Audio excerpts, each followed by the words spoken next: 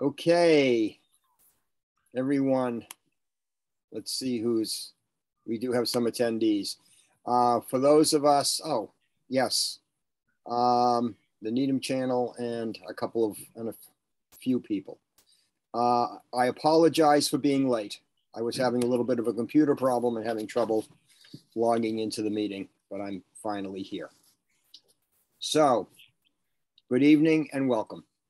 My name is Paul Alpert and I am the chair of the Needham Planning Board. This is an open meeting of the Needham Planning Board. Today is May 3rd, I believe. May 3rd, 2022, and it is now 7:25 p.m. This meeting is being conducted remotely, consistent with current state regulations, and is being recorded. Public access to this meeting does not ensure that there will be public participation unless required by law. This meeting will not have public comment except in connection with any hearing that is on the agenda. Tonight, we only have one hearing on the agenda. It is a public hearing with regard to the application for Henry Hospitality, Inc. doing business as the James with regard to outdoor seating at a restaurant.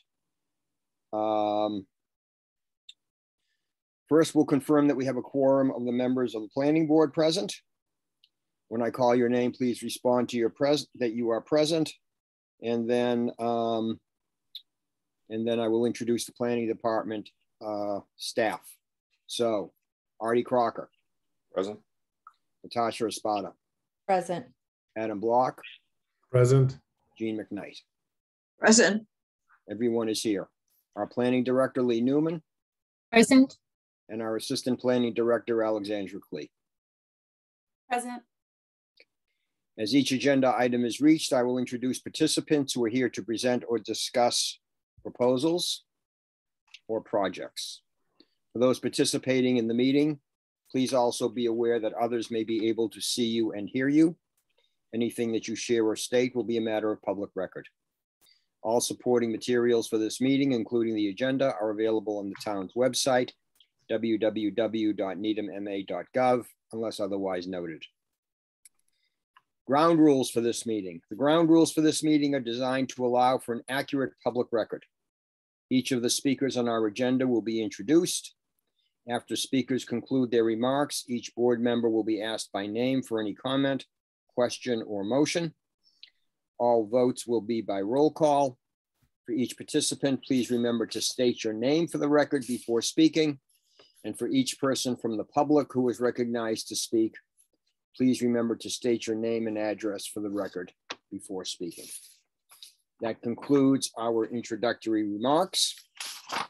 We are a little bit late. We have a 7:20 public hearing. We are now starting at 7:28. This is a public hearing with regard to amendment to major project site plan special permit number 91-7. Henry Hospitality, Inc. doing business as the James is the petitioner with regard to property located at 1027 Great Plain Avenue in Needham regarding the request to permit up to 69 outdoor seats by the James Pub on 5 on-site parking spaces. That's in the Chapel Street parking lot. So, Alex, if you would please bring over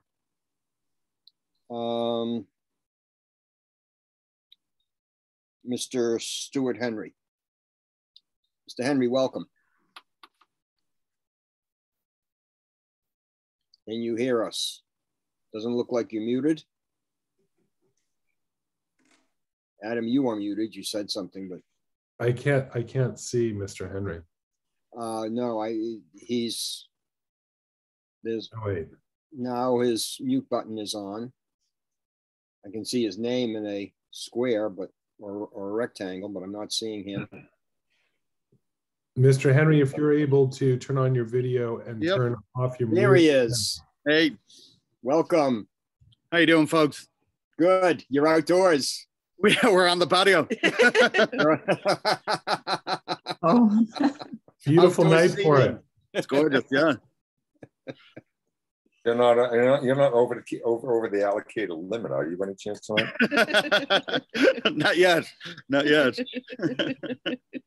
So would you like to get us started and describe what your petition is about, Sure. Yeah. if you would? Oh, wait, before we do that, may I have a motion to dispense with the reading of the public of the legal notice? So So moved. moved. Second. I have a motion made by Artie Crocker and a second by Adam Block.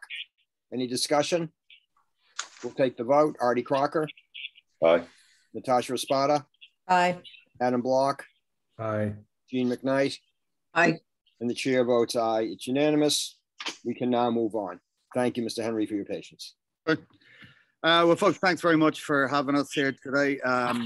First of all, I'd just like to thank you guys and the town of Needham for giving us the access to this patio, which we wouldn't even be having this conversation if we hadn't had gotten it during the pandemic. So thank you.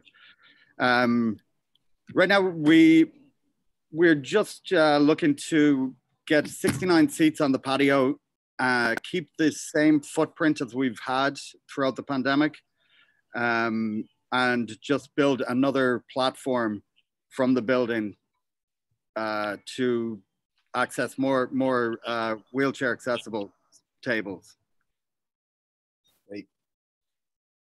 The application says we'll be using, it looks like 3 public parking spaces, but that might be a penmanship issue because the other official documents say on 5. I know.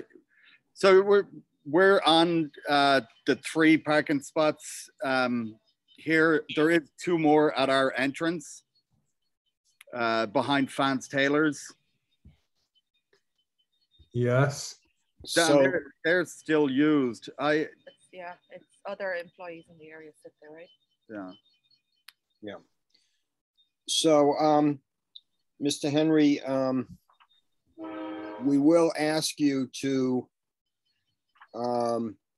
after the hearing, after tonight, but consult with our planning staff to make sure that your application is correct. I noticed that the application asks, are you requesting outdoor dining on private parking spaces? And you said no, you said it's public.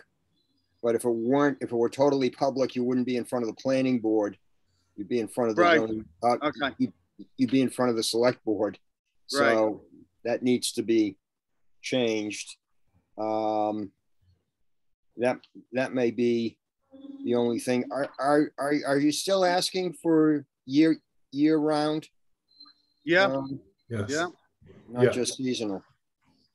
No, year round. Yeah. We did it all through the winter. Okay.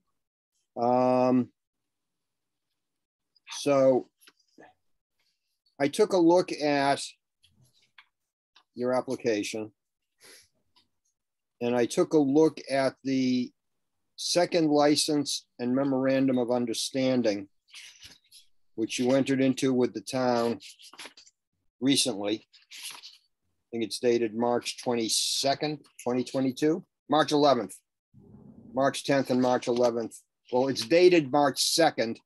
And then it was signed by Elizabeth Heffernan on March 10th and Triantos and Dina Thomas on March 11th of 2022. So this is recent.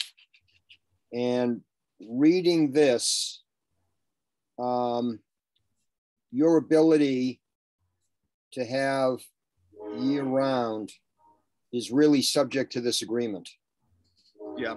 And so we can't grant you year-round use. I've got no problem with your having year-round use, and we can amend your special permit to allow it as long as it conforms with your requirements under the second license and memorandum of understanding, because it looks like that's subject to select board approval. Okay. Okay. So let me read into the record the comments that we got from the town boards.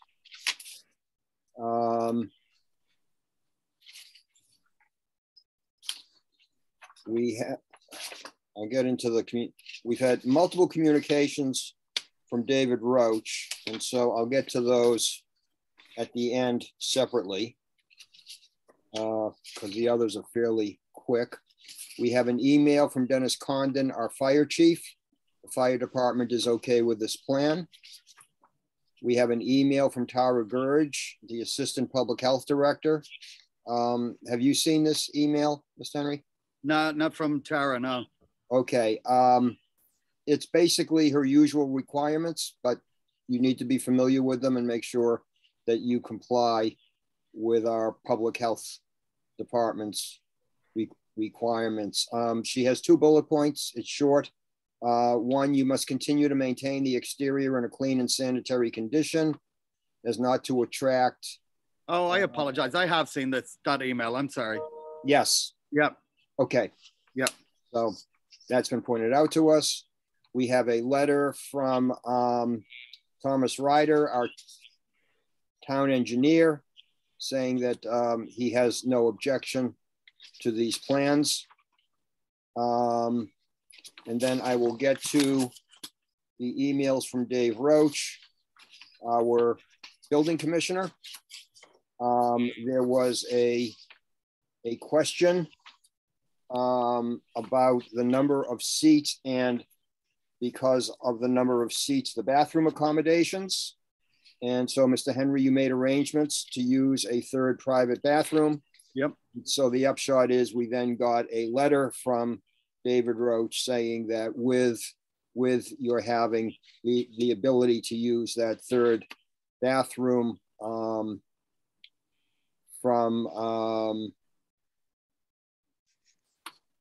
I guess Architrave. Right. Architrave store. You're fine for the restaurant. And so the building commissioner is satisfied that requirement has been met, and we do have the agreement that you signed with Charles Intha of Architrave. So yes, Adam. Thanks, Mr. Chair. I just had a question. Can you hear me okay? Yep. I had a question about that arrangement with Architrave. Their store hours are different than yours, and if I understand correctly, he owns that building that also has another restaurant in it. So how does that arrangement work if his office is closed? So we rent a space below that building. He doesn't own the building. He's a lessee as well. But we have a space in the basement that we rent as a storage space. So we've access to the back door and right into the bathrooms, right at the back. Great. Okay, that's so we have 24-hour access to it. That's great. I wasn't aware. Thanks for clarifying. Sorry, Mr. Chair. No, that's fine, because I'm done with my comments. So I'll start with you, Adam. Do you have anything else that you would like to add? Initially, I didn't understand. Well, first, I'm going to back up and say, I love your restaurant. You guys have fantastic food. My wife and my son and I always have a great time there. I'm there frequently with some friends. Initially, when I read the application, I couldn't figure out how you're going to solve the issue of the bathrooms. And then I saw the correspondence from the building commissioner and the the arrangement with Architrave, which cured it. So my questions just related to that, the bathroom access, and with that, congratulations on the success of your business. No, and I don't have any further comment or question. Okay. Thank you. Thank you. Jean McKnight, do you have any questions or comments? Yes, I want to make sure I understand the plan, the exterior plan by Scott Melching Architect. By reference to the plan, if where it says entry exit on the left side, is that the entry exit where it's the railroad walkway on that side? No, that's the other side of the restaurant between us and Architrave toy store. All right, so I'm trying to remember. I've been to the restaurant a few times, but not recently. So the entrance that's on the side of the railroad right-of-way is the other one that on the plan is under the logo that says the James Pub and Provision, and it says restaurant entry. No, Jean, that's the entry from the outdoor seating into the indoor of the restaurant itself. What you cannot see, Jean, from this plan is the kind of inside of the restaurant and the front door off the right-of-way from the MBTA. Oh, so what I'm looking at when I look at this plan is only the exterior seating, and I'm not looking at the restaurant itself. Yeah, correct. It says restaurant entry, and that entry is the entry to the restaurant that I'm familiar with, that you enter off the railroad right of way. Okay, so now I'm looking at, wow, that is quite a large outdoor eating area. I should go there and enjoy it sometime. So then my only other, I certainly second our chair's comment that since you have presently a license agreement with the select board where they're letting you use certain parking spaces for your rubbish disposal area, and you're letting the town use those 5 other spaces, you have to get the select board to approve the use of those 5 parking spaces, because otherwise you're in violation of the license agreement. I'm sure you're aware of that. But my other question is, apparently you are using what's now a handicapped parking space. That strikes me as problematic, to eliminate a handicapped parking space. If a handicapped person were coming to your restaurant, or indeed going to other establishments in the plaza there, where would they park with the elimination of this space? They can park right outside the entrance to the patio. They'd have direct access right onto the patio. So Is there another space there that's of the right size and with the right signage for handicapped parking? There isn't the right signage yet, but we could put that up there. There's 2 spaces right there, but that is definitely something I'd look into getting a placard up there. Would you be amenable to our making that a condition in our amendment to the site plan that you replace the handicap space that's being used with another handicap space? Good. Yep. Since over the many decades, I have taken family members in wheelchairs to restaurants, I'm very conscious of that need. So I guess those are my only comments. The need for amendment to the license agreement.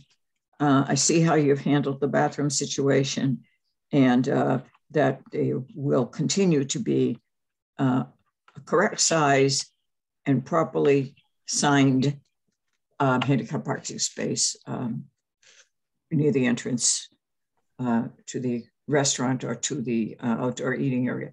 And then if a handicapped person were entering via the outdoor eating area, would they then be able to enter the restaurant, or how would they get into the inside of the restaurant? Yeah, through the back door. It's a 42-inch ADA door. Okay, good. Okay, I'm all set then with my questions. Adam, may I go to Natasha and Artie before? Sure. Your comment? Good, thank you. Sure. Natasha, yes. I just have a quick question. I appreciate the plan. It is the site plan, and just in general, it's really, really helpful to see it, and appreciate all of the accessibility provisions that are there. Just one quick question, and it's just, why is there a 6-inch platform in all of in most of the seating? Is it to create a canopy over it for the structure of the canopy?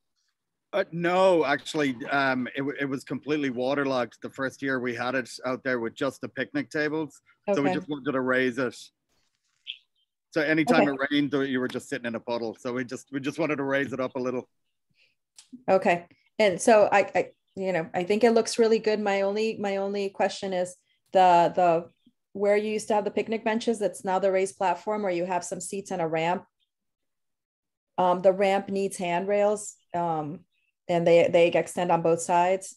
That's the only thing that I see. Otherwise, I think it looks really good. Okay. Thank you. Thank you. Thanks. Artie? No, you've hit mostly, I'd say hit most everything I was thinking about.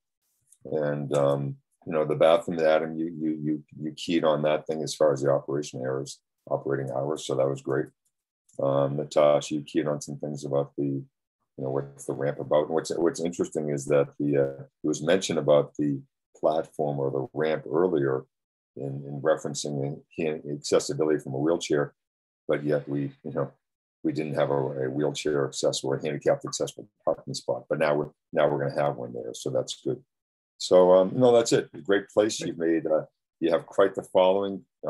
Great bands that came in. I actually sang with the band about 2.5 months ago. Really? Yes, on a Thursday night. Yes. No way. Yeah. Thursday night. I must have missed it. Yeah, but no, it's you've really done a fantastic job, and you've made Needham proud. Oh, thank you so much. That's really nice to say. Thank you. Okay, Adam, back to you.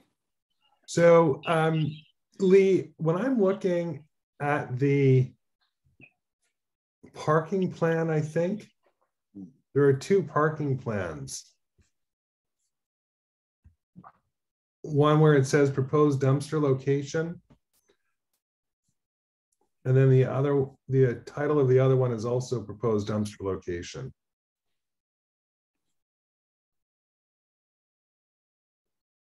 Okay, so what is your question? So there's a section on this, which is, I guess, page 14 of our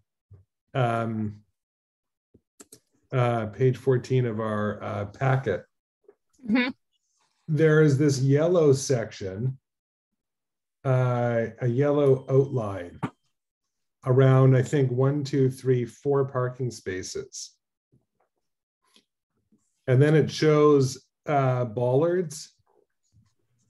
It doesn't actually show the structure of where the restaurant is, but I'm assuming it's on the other side of that. Is that right? Because I know it's kind of behind the Fan Taylor. Is my understanding is those parking spaces that are shown on yellow are the parking spaces that the town basically had an agreement to utilize for public parking at the time the dumpster installation was done. And it's a portion of these parking spaces which are now proposed for outdoor dining. So if those are public spaces, does that have to go through? No, these are private spaces. What happened here is the town owns a portion of the parking lot, and a portion of what looks like the parking lot is privately owned and under private ownership. And so these spaces that you see in yellow are on private property. So they're privately owned. And at the time the dumpster installation was done for these restaurants, because the town was losing parking spaces on the property it controlled, the agreement was that a portion of those private spaces would then become open for public use. And now they're being converted back to private use, but they are on private property. So Adam, they're on private property, but they're subject to the license agreement with the town. The town has a license to use those spaces for public use, which is why they, Mr. Henry now has to go to the town and make sure that he gets their permission to allow him to use those spaces year round is his request. Right. So the way I read the license agreement, and I only read it through fairly quickly, but it sounds like the town can grant that request, and then they can pull it back at any time if they feel that they need the spaces back. But I may Right. be wrong, but that's up to the select board and town council to decide. And then the following page, Lee, is it the same? We're looking at the same thing, but from 180 degrees different. Let me get the next page up. Oops, one thing here. Yes. Okay. All right. So I thought that was the case, but I just wanted to confirm. So thank you for indulging me. Yes, Jean. I just noticed the date of the license agreement that was in our packets. Yep. It's very recent. It's in Yes. 2022. And I see that that's really extending the license that it was originally granted in 2015.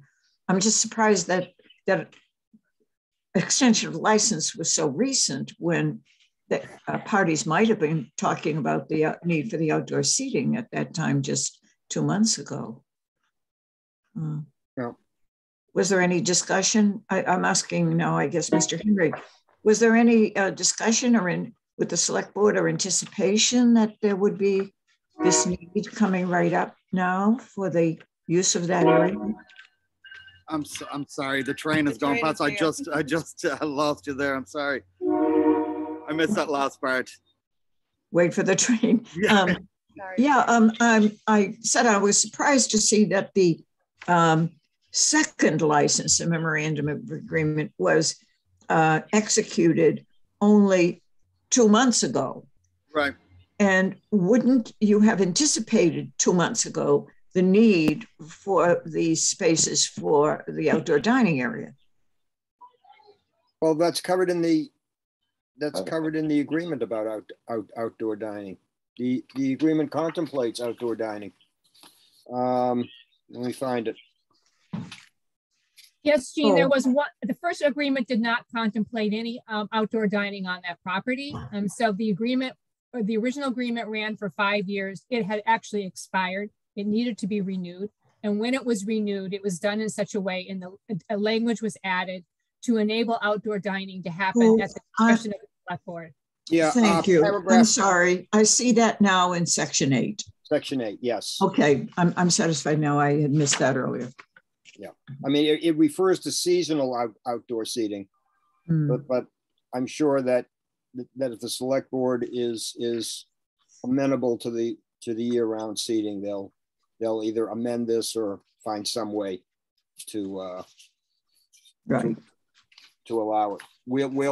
My recommendation to the board is that we make it clear in our special permit that that the year-round seating will not be in violation of the special permit, but it's subject to the agreement with the select board. Yeah, and all they have to do is agree pursuant to section 8 of the existing license agreement. Got it. Yes, Artie, you have something else? Yes, Mr. Chair. I know we've been through a winter, at least one winter now, with that patio built. And I suppose the answer to the question is yes, it worked out. But so my question is related to snow removal. It creates, I guess I'd say a little bit more difficulty of dealing with the whole snow removal. What's happening with that? Where's it going? How's it being trucked away? I'm just curious what's happening because of that. I know, again, the answer is it was dealt with, but I'm curious to what degree. If anyone knows, or if Mr. Henry, if you know yourself what's happening with that snow removal in that area, because it's a little more difficult now, I would think. Not within the patio, but the plowing around the patio. Right.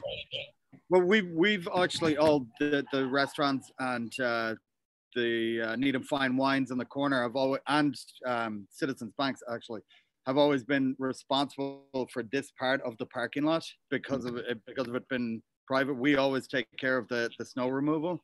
Mm-hmm. So this year, Citizens Bank, they have their own guys that come and take away theirs. We had us and Needham Fine Wines and Gary had plow removal come in, and they pushed everything up against the patio basically. So cleared a way to get from one end to the other. I mean pushed against it from the, let's say, the entrance into the patio area? along the longer side of it, against the parking lot side. The other side, it was taken away. It was pulled all away, and it was pushed up against the wall a little bit on Fan's side. Yeah. I mean, there's always a solution. There's always a way to make something work. It's just, you know, obviously this requires a little more action to try to make it work. So I'm just curious. Okay, thank you. Appreciate it. Anything else from the planning board members? Not seeing anything more, I'm going to go to the attendees list. And if there's anybody who's in attendance who would like to speak on this matter or ask a question on this matter, please use your raise hand button on your Zoom screen, and we'll be happy to call on you and have you come over. I'll give it a minute or two here because I'm not seeing any hands. I won't give it a minute or two. I'll give it a moment or two.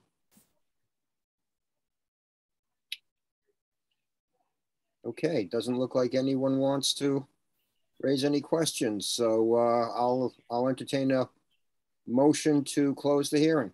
So moved. Second. So I have a motion by Artie Crocker and a second by Gene McKnight to close the hearing. Any discussion?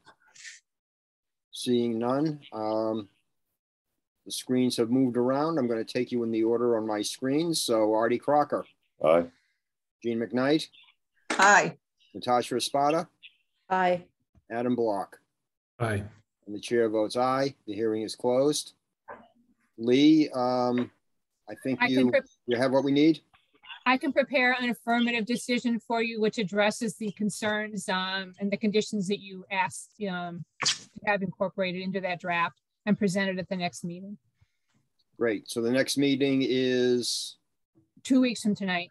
2 weeks from tonight. So you may want to be back. We will be reading the decision. Lee, will you provide Mr. Henry with a copy of the decision beforehand so that he has a chance to see it? Okay. Yes. And then if you wish to comment on something, because we usually, when you're represented by counsel, we usually ask the petitioner's lawyers if they've read the agreement and if they have any issues with it. So if you have, we'll have an opportunity to do that. And if you, when Lee sends it to you and you've had a day to look at it, you can also ask, call or email Lee and ask her any questions before we discuss it at the planning board. Okay. And then we'll discuss it and we'll vote the relief and the decision. And then you'll be set to go. A little bit later in the season, I'm sure, than you wanted to get started, but okay, we're getting there. Thank you so much, folks. If I could just ask one thing for our note taker, Stuart, who's the lady with you? Just so we have our record. Mary Kiley, this is the GM of the James. Hi. Thank you very much. Mary Kiley. Very good. Thank you. Thank you. Thank you very much. Best of luck. Thank you so much, guys. We'll be by soon for a pint and a burger. All right. Excellent. We'll be here. So, we do have a couple of decisions to review, but we have an appointment that was scheduled for 7:50. It is now 7:59. So why don't we move on to the 7:50 appointment for a minor project review with regard to the property located at 1330 Highland Avenue, which is the Emery Grover building, due to be discussed at town meeting tomorrow night. So Alex, if you would bring over the participants for this. We have coming aboard here on behalf of the town, we have Hank Haff, our Director of Building Design and Construction. And we have our council, our town council, Chris Heap, And we have the architect, Joel Bargman. Gentlemen, welcome. Good to see you. Hello, Hank. Nice to see you. Hi, Chris. Always good to see you. Hello, everyone. Mr. Bargman, we don't see you yet. There you are. Welcome. Mr. Chair, if I could just provide a clarification on process here, because it's a little, this is a minor project review. I think we had all anticipated doing a major project review, which would have placed this project under site plan approval authority by the planning board, but it did not hit the trigger for a major project. But because the applicant is also looking for parking waivers, that relief now needs to be granted by the ZBA. But this project does trigger a minor project review. So your role in this is to provide comments to the ZBA as a minor project. And the ZBA has a public hearing on the application scheduled for later this month. Okay. And so this is the formal minor project review, and it does not require public notice or a formal hearing. Yes, and we don't issue a decision. We just issue our recommendations on the application to the ZBA. Okay, great. I'm going to turn the floor over to the lawyer, as I always do. So, Chris. Thank you, Mr. Chair. Actually, I was going to turn it over to Hank Haff to get us all started, if that's okay with you. That's fine with me, because Hank speaks plain English. Hey.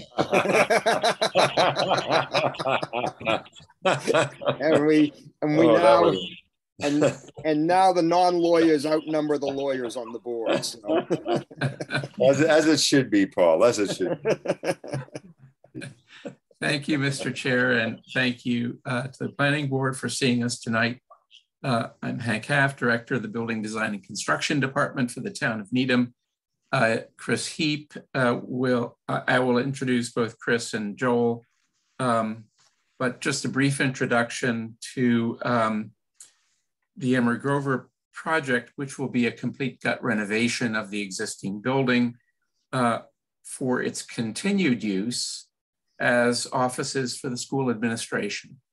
And they will move out into temporary facilities to Hillside and then move back into the building. It was originally constructed in 1898 as a high school and is 124 years old.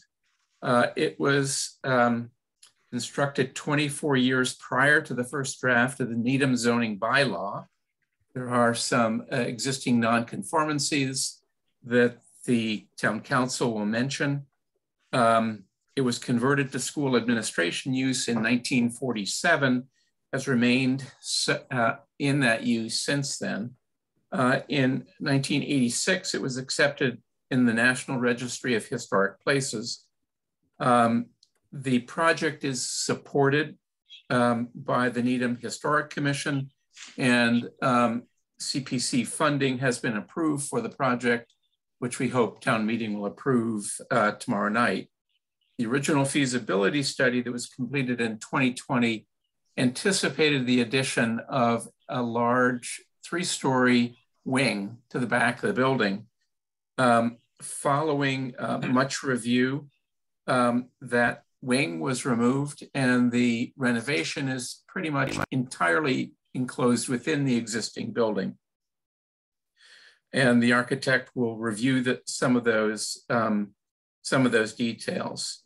There are several waivers which would be requested of the Zoning Board of Appeals, and Town Council will review those in some detail.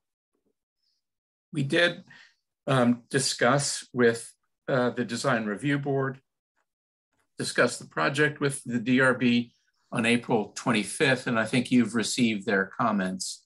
And the architect is reviewing those, but I should note that the DRB was generally supportive of the project. This is a quote, commended the proponent's research and respect for the historic integrity of the building and provided some specific feedback now under review by the designer. So with that brief introduction, Chris, I'll turn it over to you so you can go through and describe the waivers that are being requested. Oh, and you're on mute. Thank you, Hank. And thank you to all the board members for having us this evening. As Lee and Hank, I think both mentioned, we're here before the board tonight for minor project review. The reason for that is that the renovation project does not exceed any of the threshold for major project review, but it is an increase in gross floor area such that the total gross floor area of the project after the increase will be 5,000 or more square feet. So that is the threshold for minor review that causes us to be with the board. I'll go through in some detail the waivers that we've asked the ZBA to grant, so that we can walk you through all of those. The first waiver we've requested is of section 5.1.2, which goes to the required amount of parking spaces on the site. We are proposing to provide 62 parking spaces on the parcel, where the zoning bylaw would ordinarily require 89 parking spaces. Now that request may seem dramatic at first glance, but the board should, I think, keep in mind that the current Emery Grover building would require 85 parking spaces under the zoning bylaw. And there have historically been only 65 actual parking spaces on site. So there's a net reduction of 3 parking spaces, but I think the important point there is that the school administration has been located in this building for literally decades, and the site has performed, perfectly well with those 65 spaces for all of that time. The next waiver that we've requested is of section 5.1.3J, which is setback to parking areas. There is a 10-foot setback required, and there is a 4-foot setback provided in portions of the parking area along the rear of the site along Oakland Avenue. And I think the reason for that is that the lot was created in 1898. The building has been there since 1898, and there are limits to what can be done given that the existing building is being preserved in its current form. So there's some pressure associated with the size of the lot and the size of the existing building on that lot. In addition, we've asked for the next waiver is section 5.1.3K, which is the required landscaping.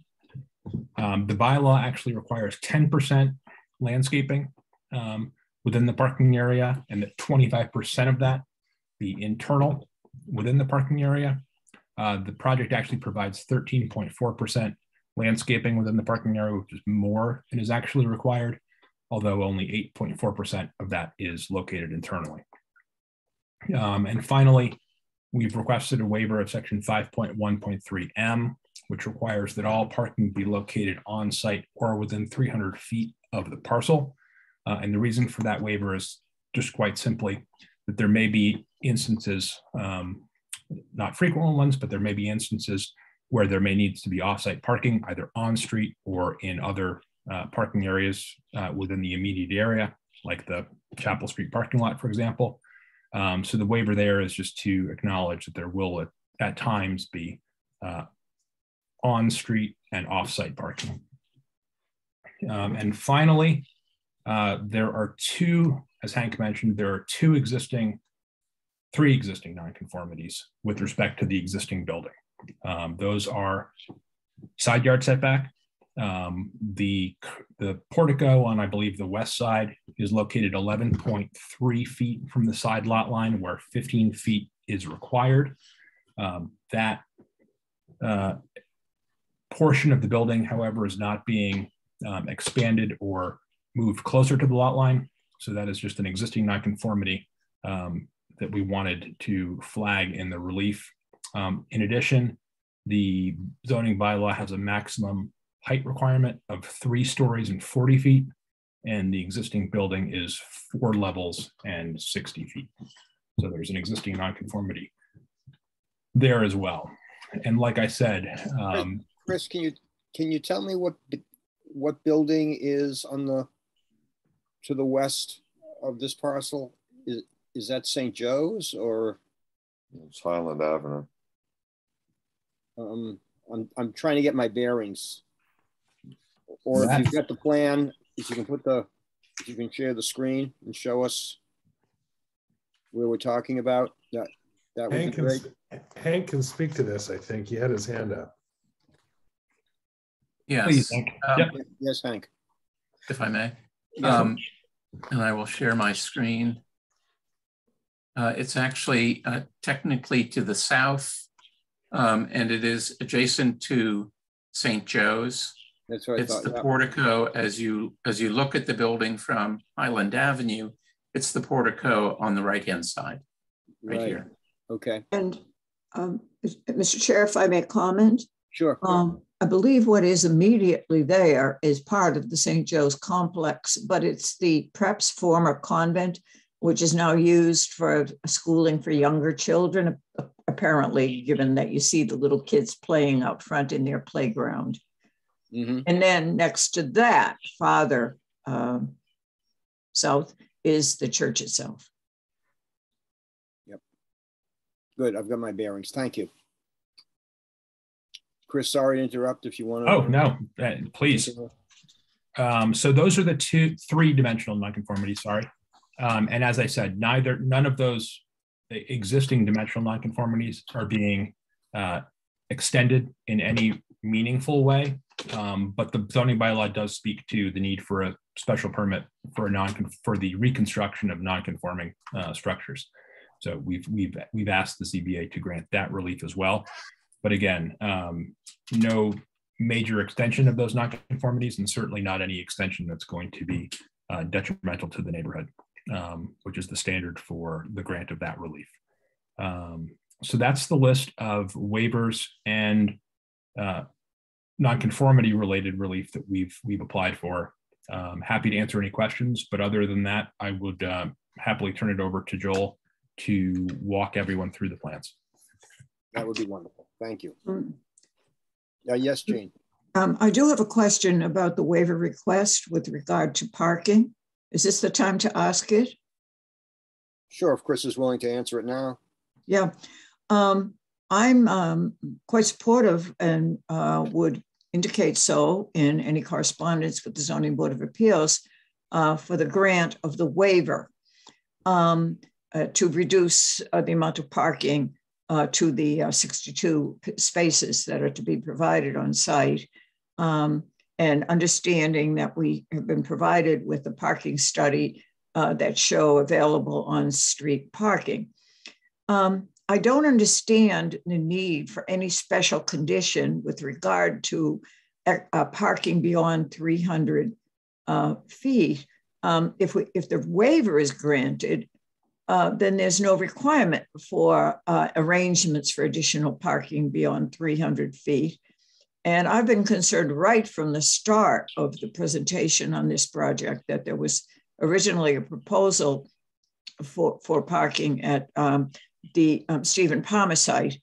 And I've always been very much opposed to that.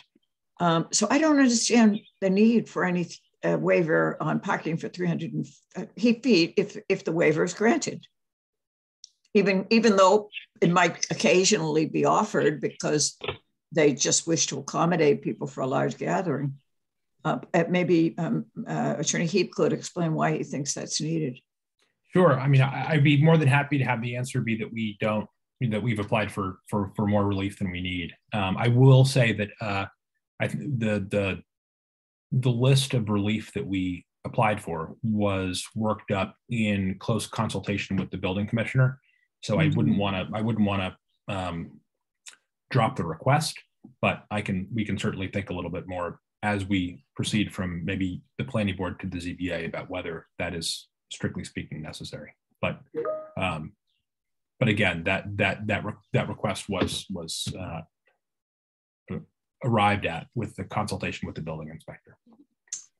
Okay, thank you for that information, and good for now then. Mm-hmm. Well, let's follow up on that a little bit. So you're asking for a waiver to allow for additional parking that's more than 300 feet from the building. Is that what I'm hearing?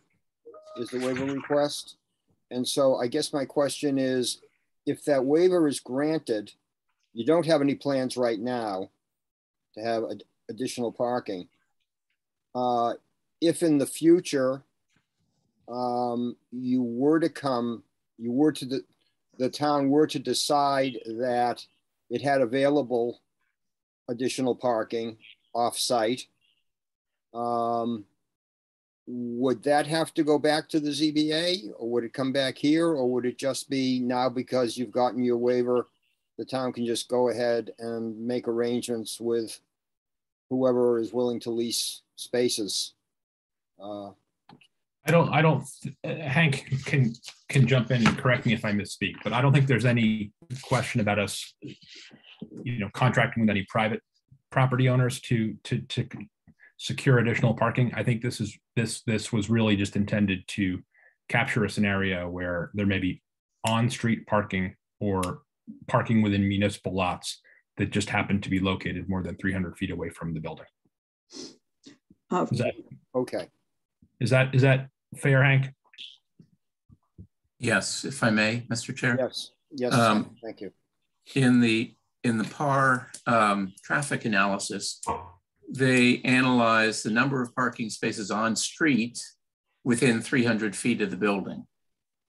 And they did counts to demonstrate that there were a number of spaces that were available. And that has been the experience for decades with the existing user. So if they have a larger gathering and parking is filled on site, then people park on street and walk to the building. The town manager specifically requested that we not constrain the Stephen Palmer site. And it, by the way, happens to be a little bit more than 300 feet away from the building. I guess I'm with Jean. I don't understand the need for the waiver. I mean, once you have a waiver from the number of required parking spaces, you don't need this other provision to operate. This other provision was really designed for a circumstance where perhaps you had an ancillary parking lot that was under the same ownership, and you were proposing dedicated parking spaces on that lot to service this use, and it was greater than the 300-foot distance from the primary property. And then the board was able to grant a waiver for that. I mean, some of that was done in the case of the recreational building by Rosemary Lake. So I don't know that the relief under Section M is really required, but that's up to you. I think I'd say we'd be more than happy to consider that, and if the planning board wants to include that in its recommendation to the ZBA, the suggestion that we don't actually need that relief, I think we can work on that as we proceed through this process. Or phrase it as a question to the ZBA. Artie, you have your hand raised. I'm going to agree. 2 ways. Yes, thank you, Chair. I'm going to agree that I don't understand why they're looking for a waiver of parking within 300 feet. I mean, that almost comes across as we're looking to, if we need it, to put signs on the street that says parking for the for the school administration building, which I don't think that's the intent. But I don't see why it's needed at all. Where you're having a waiver for the parking on the site. And if the town has other parking spaces that people want to park there, people can park there. I don't see a need. I don't see a need for that. So, okay, good. Yes, Adam. So I remember this when this was a larger project, and there was a greater discussion about the need of additional parking at the Stephen Palmer site. And I see that the scope of the project has been reduced. I, as a town meeting member, have seen the documents that explain a little bit more about the reduction in the scope of the project. One thing that I have always been concerned about, though, is whether we should add, or whether the ZBA should add, a requirement that no no employees or guests or visitors shall specifically park on Oakland Avenue and Pickering north of May.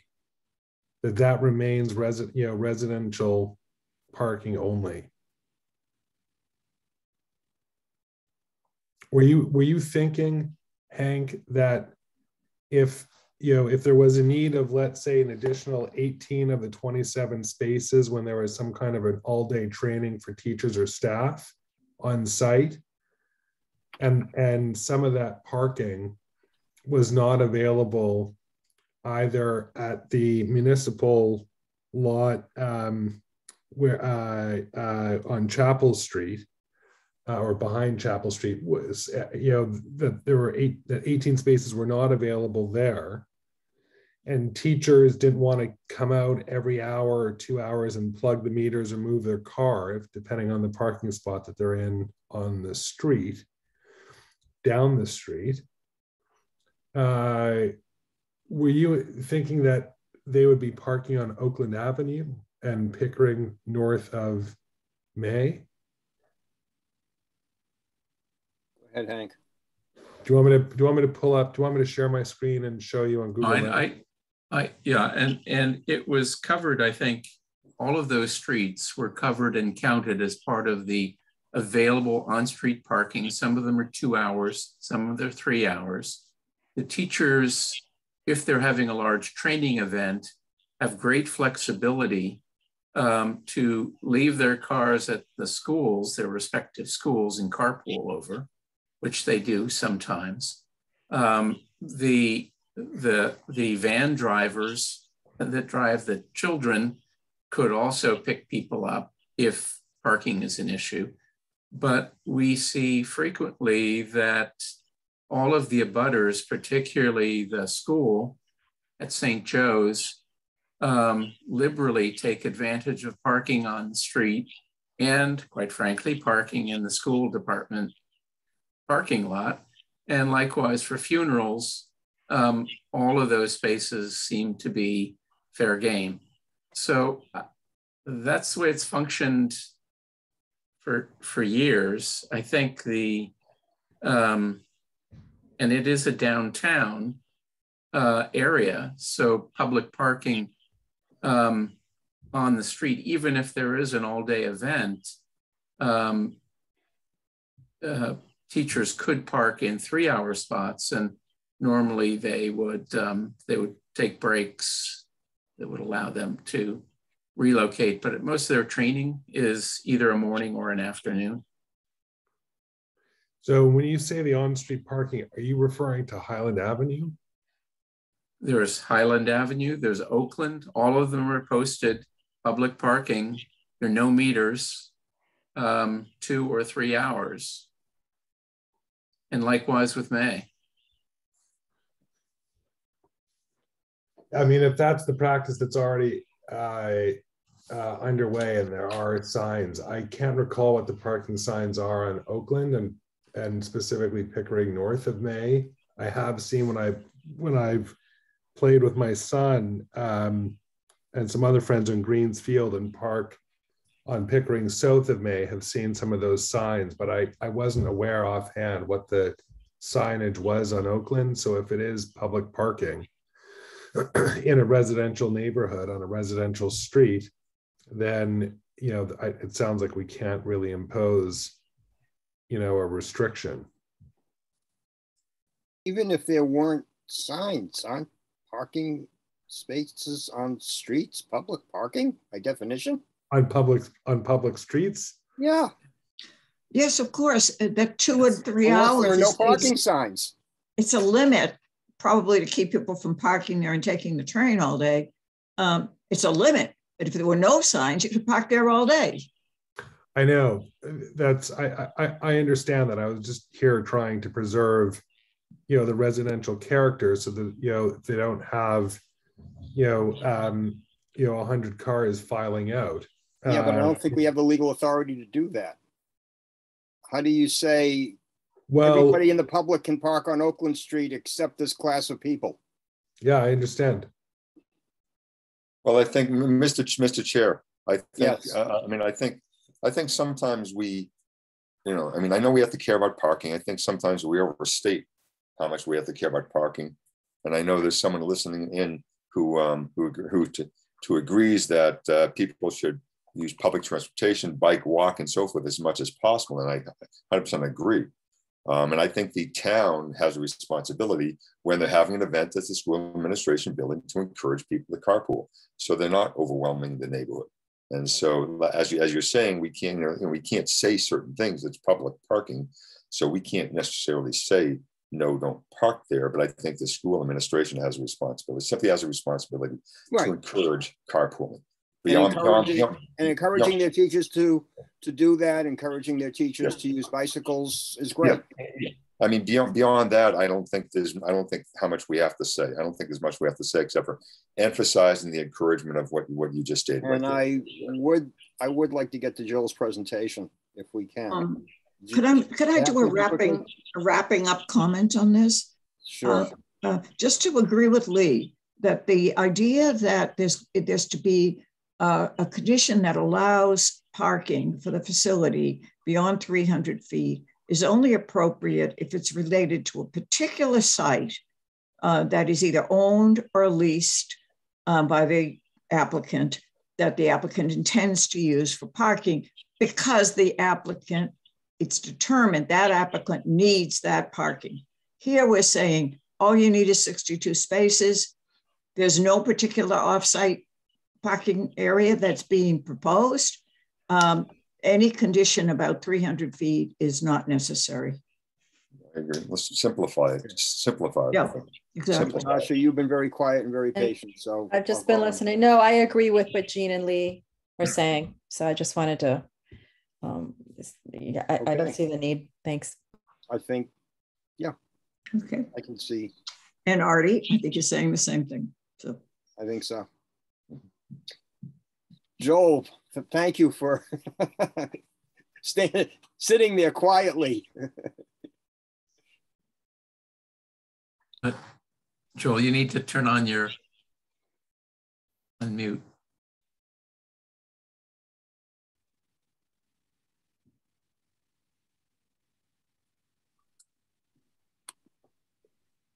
Joel, you're still muted. I had to stop the screen share. Sorry about that. All right.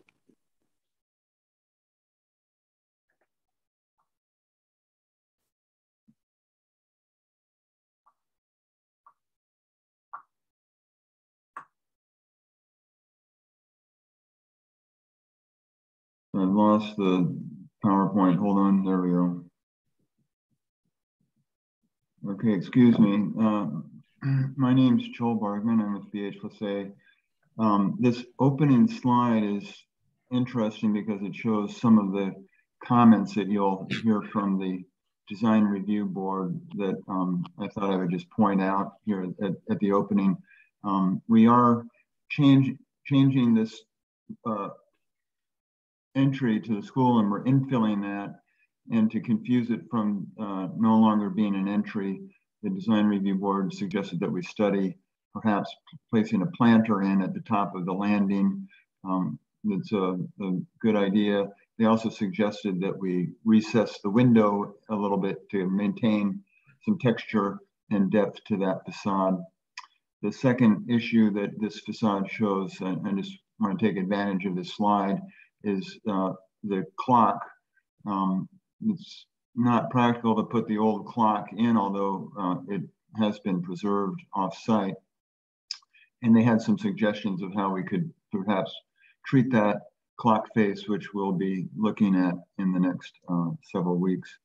And then there is a rooftop enclosure to house the mechanical equipment. There's no mechanical equipment on the side of the building, and there's actually none on the roof. It's all contained in the attic, but we need a little penthouse, and I'll discuss that. The major change, and our attorney carefully explained it, is we're down a number of spaces, 3. And the reason for that is that this entire asphalt is in front of the building is being removed, And there are only 3 special spaces being retained at the left portico, which is the handicapped accessible entry. So this was originally suggested by the Historic Commission several years ago. We've been implementing it. It has some advantages for stormwater runoff, as well as it maintains what was a historic view of the building, which was a lawn area along Highland Avenue. The other comment, and I'm jumping around here a little bit, you are looking at a site plan. Here is the Emery Grover School. This is the existing entry, Highland Avenue. There, I mentioned there are 3 spaces right next to the entry, which is the accessible entry point. And they suggested that we use some bushes to hide these parking spaces from Highland Avenue, and that those bushes would replicate some of the historic photographs that showed bushes in front of the building. The primary gist of this was to show you the parking lot that we've been discussing. We're basically fitting the parking lot in the existing footprint. There's a small change of an addition for trash and a loading dock. The school needs to bring textbooks and papers and other supplies into the building. Since none of the floor levels of the building are either at the grade at the back or the grade at the front, everything is at a split level.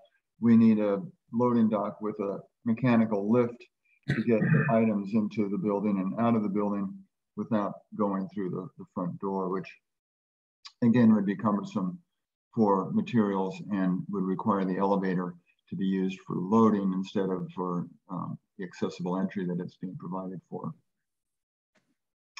It was mentioned, we did a lot of research to determine the existing spaces, the proposed spaces, and that was discussed, I believe, in the waiver discussion.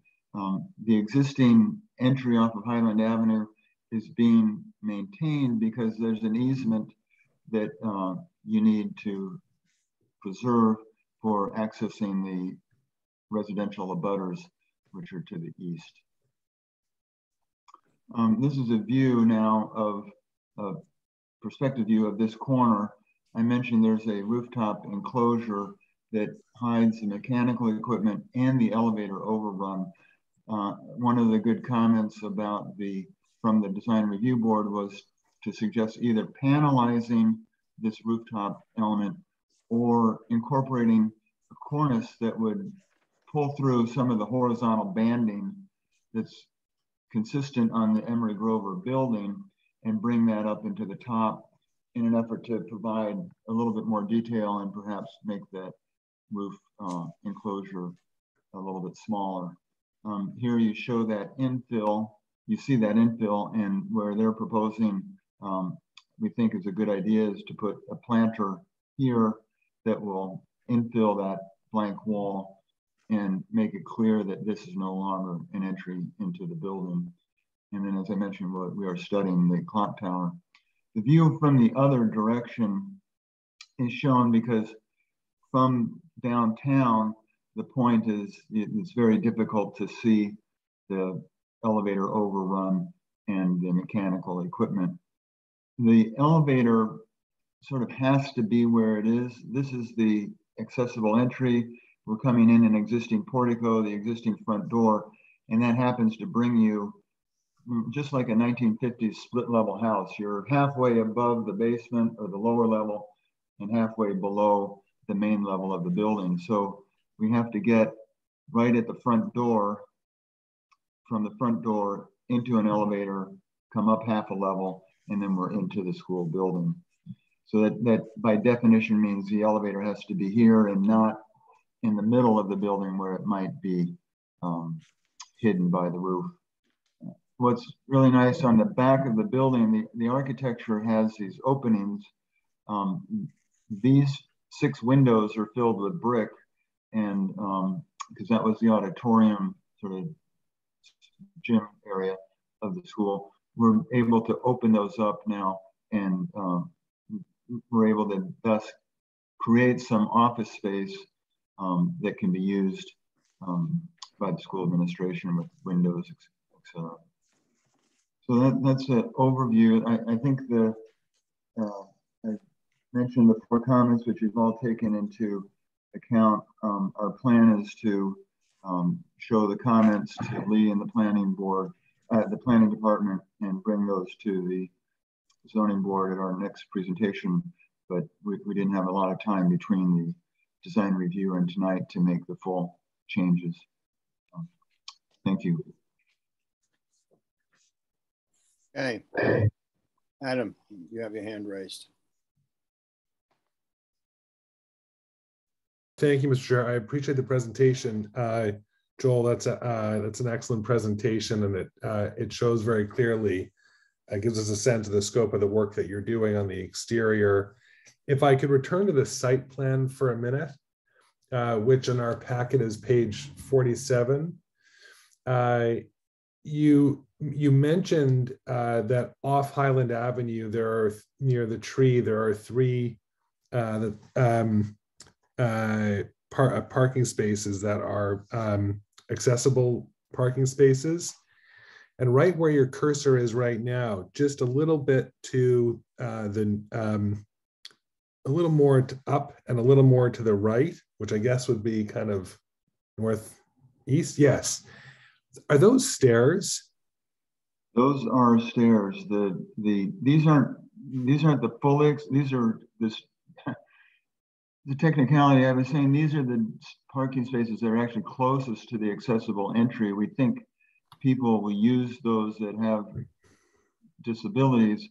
The real handicap fully accessible spaces are right here. Okay. But when you use those, you have to take this ramp up to the building. So what we were trying to do is meet the code with these 3 and then provide another option with these 3 up front that were just a little bit more convenient. And so if someone were to go by wheelchair from their car off Highland Avenue, those 3 spots, and they're wheeled up to the portico on the north side of the building, are there stairs to go from that driveway into the front door? No, we're thinking the wheelchair folks would come this way, but someone that had a cane or a walker would be able to come in and use this way if they wanted to. And there's no stairs. That's all the same grade. There's a step. There's one step there. That this is slightly raised, the portico, so there's a step right where the cursor is. Okay, because when you were describing them as handicap spots, I was a little confused. I did see them on the east side of the building, the 3 spots, but when you were describing those 3 as handicap, and I thought I saw an elevation in the site plan, I wasn't clear, but I appreciate the clarification, and I have no further comment or question. Okay. Natasha, do you have any comments or questions? No. Artie, comments or questions? Thank you. No, the only thing I'm curious about is, I mean, I think for the most part, there isn't much we have to say about this. This really has to do with maybe something related to Hank or perhaps Joe, and that is, I get the impression this building is going to be certainly very efficient, and the heating system is going to be completely different than what it is before. Are those chimneys even going to be used? Well, it's a great question. And the chimneys inside the building, one of the reasons that we were able to not use the addition that we had in the previous scheme is we are removing the series of chimneys that's on the back side of the building. We're keeping the 2 in the middle. They're structurally required, but we're actually gaining 8 offices, 2 on each floor, by removing the chimneys on the back. The building will be 100% electric. It's a heat pump system, but we do have fresh air risers going through the 2 chimneys that are in the middle of the building. So those are literally going outside. So they're going all. So they're not just structurally sound; they're actually CFM required for air exchange required for going outside. Okay. Okay. Thank you. Appreciate it.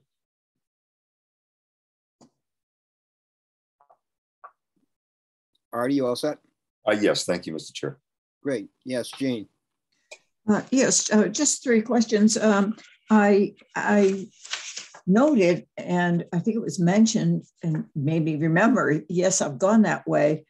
The property is burdened by an easement to the benefit of the adjacent townhouse condominium property. Is that right? And that's shown on the left front corner. Is that correct, Mr. Bergman? Yes. Yes. Hank. Yes, that is correct. Okay. And that, as you may recall, was the prior site for a junior high school that was sold to the condominium as a developer who then put on the condominium. Mm-hmm. Okay. So what's the and purpose that's respected and the driveway is provided as shown on the plan. Yes, and it is also a utility easement. They share some of their sewer line comes out through that easement as well. Okay. And the structure at the very top center of the building that was referred to as a clock, I always thought it was a water tank. It's not a water tank then, it never was. It has that cylindrical look like in the olden days. They would have pumped the water up there. So okay. What do you plan for that? I think a clock that's correct twice a day would be an interesting addition there. Well, you're sure you're not referring to us? Yes, Hank. Well, there have been a variety of suggestions. I know the architectural team is looking at those, but also Ann Galati requested whether the high school students could have some input as to what that would go into that circle.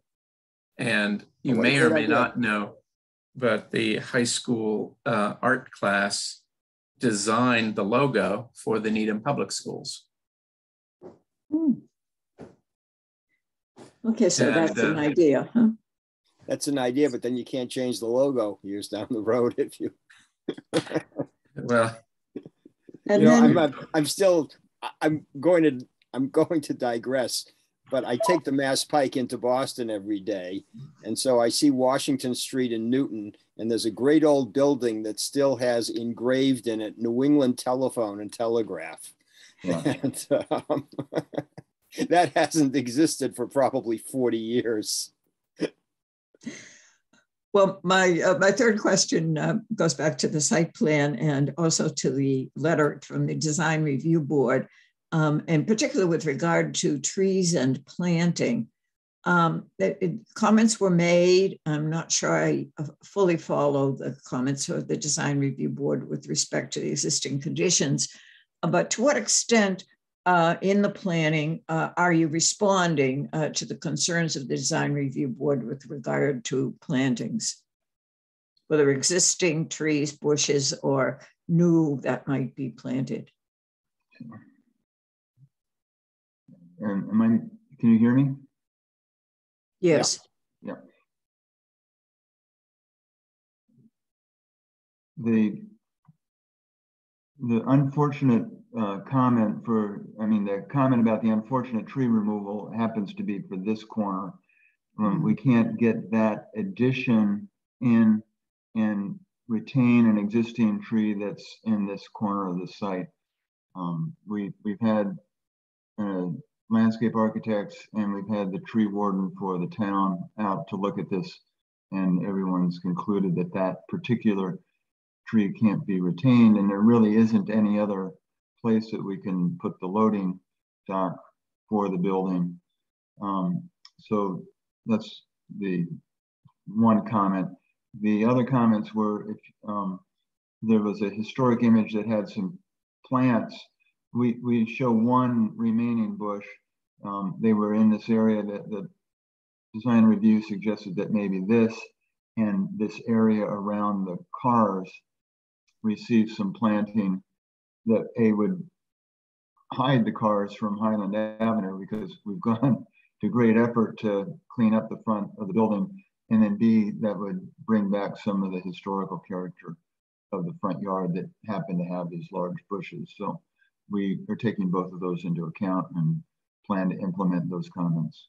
So okay. Right here and here. And with regard to the rubbish disposal, there is, I guess, a line of some kind of what, arborvitae, or what is the line to the right there? It's a kind of tree screen, is that correct? That's correct, yeah. Mm-hmm. Okay. A tree screen and a hedge that shields it from St. Joe's. That portion of is the dumpster that's 6 feet high. So it's not the height of a person, basically. Mm-hmm. Okay, thank you. Those are all my questions. Great, Artie, yes.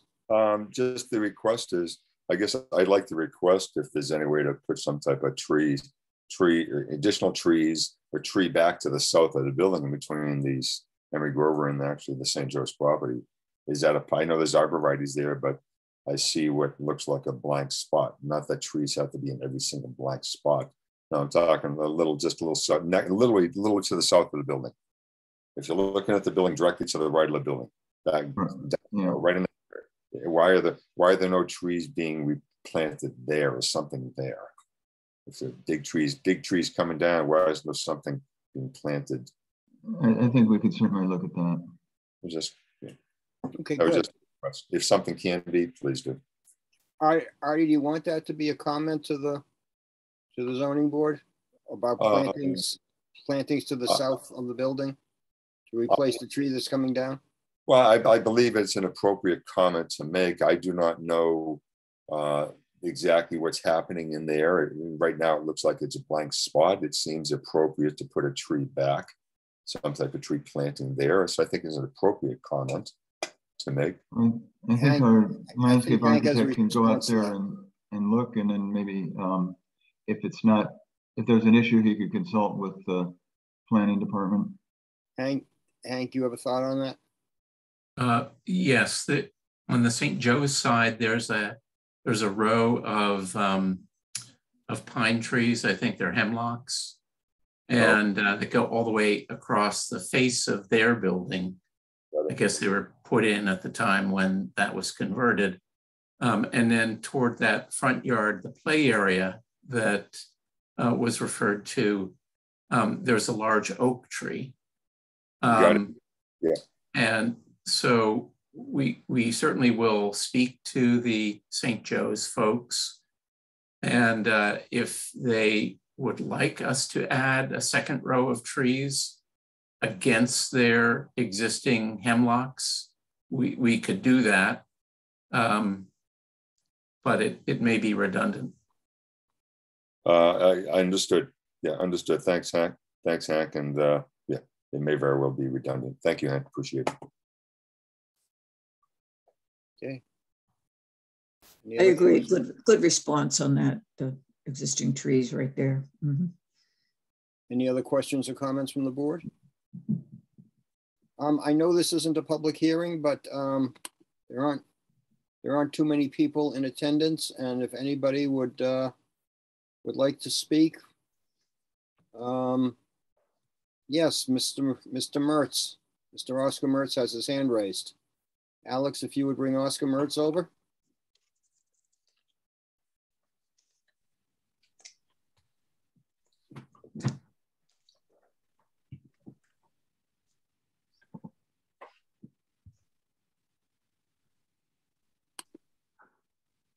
Oscar, you're muted. I think you need to unmute yourself.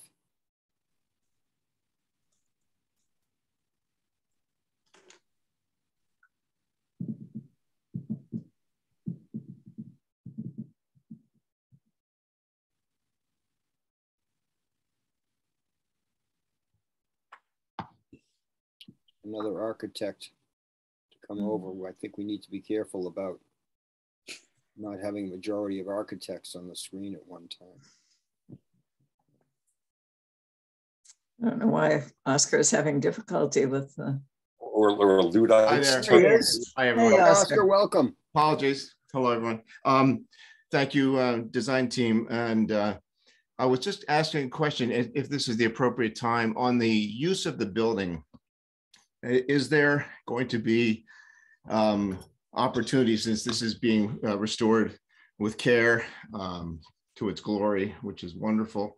I would just like to know that the community will have access at many opportunities as possible. Is that something that can be pursued with the use of the common areas or the shared rooms? I know the building has been reduced in program somewhat, but I am curious that the community at large will have the benefit of using this facility when it's renovated.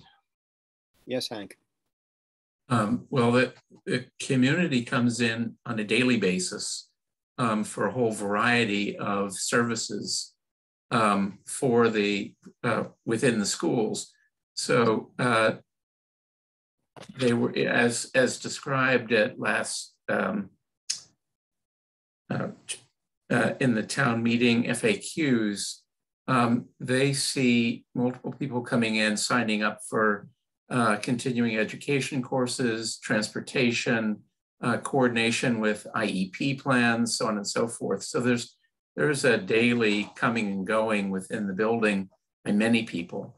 The top floor will be a conference. There'll be a larger conference space or a conference room, which could be utilized by the public.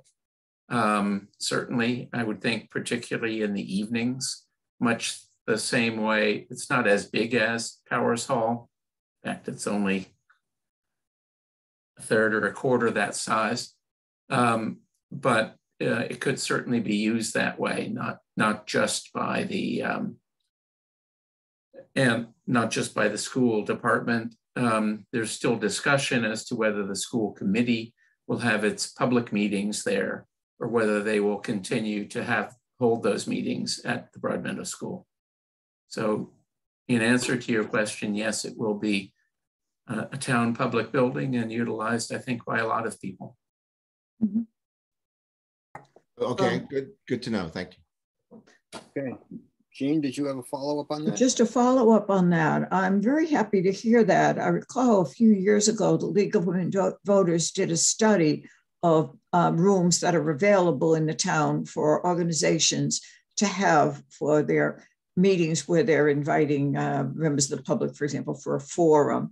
And it is relatively limited in our town. And the idea that they're, I realize it'd be under the control of, I think there's kind of a centralized system for that in our town now. Is that not correct? That is correct. And this room might be added to that list of rooms, you mean? Yes, in fact, it's managed through a program called School Dude, and people can rent out rooms or reserve rooms in, I think, just about every public building throughout town. It would be more likely that it would be in off hours and or on weekends. Mm-hmm. And like all other public buildings, there would need to be a monitor in the room when that event occurs. And there's usually a fee in order to cover the expense of having a monitor. Yeah, a nominal fee. Right. Thank you. Thank you. That's good to know. Okay. Mr. Mertz, thank you. If anybody else who's in attendance would like to make a question or ask a question or make a comment, please raise your hand. Use the hand raise button on the Zoom. I'm not seeing anybody right now. Give it a couple of more seconds for people to choose. Looks like it's not. So let's try to recap here as to what comments we wish to make to the ZBA. I think there was a comment about the parking waiver. We didn't see the necessity of a parking waiver for more than 300 feet from the building. I think there was a question about landscaping on the south side of the building where the current plan doesn't show it. And I don't know whether that needs a comment now that it's been explained that the— I don't think it does, Paul. Right. That's Paul. Thank you. Yeah, thank you, Artie. Were there any other comments that, Jean? Yes, I think we should positively state that we support the grant of the waiver, of the parking waiver to allow the construction with 62 spaces. Okay. I'll go along with that. I'll agree to that. I'll agree to that too. Likewise. Lee, do we need affirmative votes on these recommendations, or can you just informally prepare a letter to send? I need to have you, basically, this is your recommendation on a minor project. So I need for you to basically articulate the comments you want me to make and to vote them affirmatively, and then I'll put them in a letter. Mr. Chair? Yes, Artie. Yeah. All I wanted to say was, I know this is a building that's been there historically, it's been there a long time with existing parking spaces. And I do think sometimes we overemphasize parking spaces at times, especially when there's public access, a possibility, I mean, public transportation, so forth. But I do just want to keep in mind that even though this is a town meeting, a town building, we still treat it like a private building as far as if we're issuing waivers and so forth. So any other business that comes to us, there's a certain degree of treating everyone the same. So whatever we do here kind of falls off onto other projects. That's all I really have to say, Mr. Chair. Thank you, Artie. I think you certainly have my agreement on that, and I've been saying that on all of my 7 years that I've been on this board, that we have to treat all applicants who are in front of us, whether municipal or private, equally. And I think we do strive to do that. So actually, you mentioned, now that we're talking about parking and automobiles, you did mention that there's a bicycle rack. Is that like the minimum number of accessibility for bicycles that we require by our bylaw, or are we being a little more expansive on that? Yes, Hank. As currently drawn, I believe it conforms with the zoning bylaw. And certainly if this were a school, we would exceed that limit, but we haven't observed a lot of people coming by bicycle. It is also easily accessible by bus. It's on the bus route, and people do come that way, and within walking distance of the train station as well. Mm-hmm. Mr. Chair, may I ask, how many bicycle locations are there?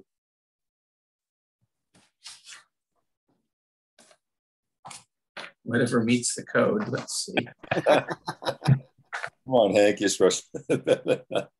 It's 1 for 20, Hank. So there's 1 for every 20 spaces. Yeah. So the requirement, do you have to round up, so where there are more than 60 spaces, it's 4? It's 4. Yes. Or is it 3? Yeah, that's what's shown on the plan, 4. But I think you could park a bike on each side of one of those, so you probably could accommodate 8 bicycles there. Thank you, Mr. Chair.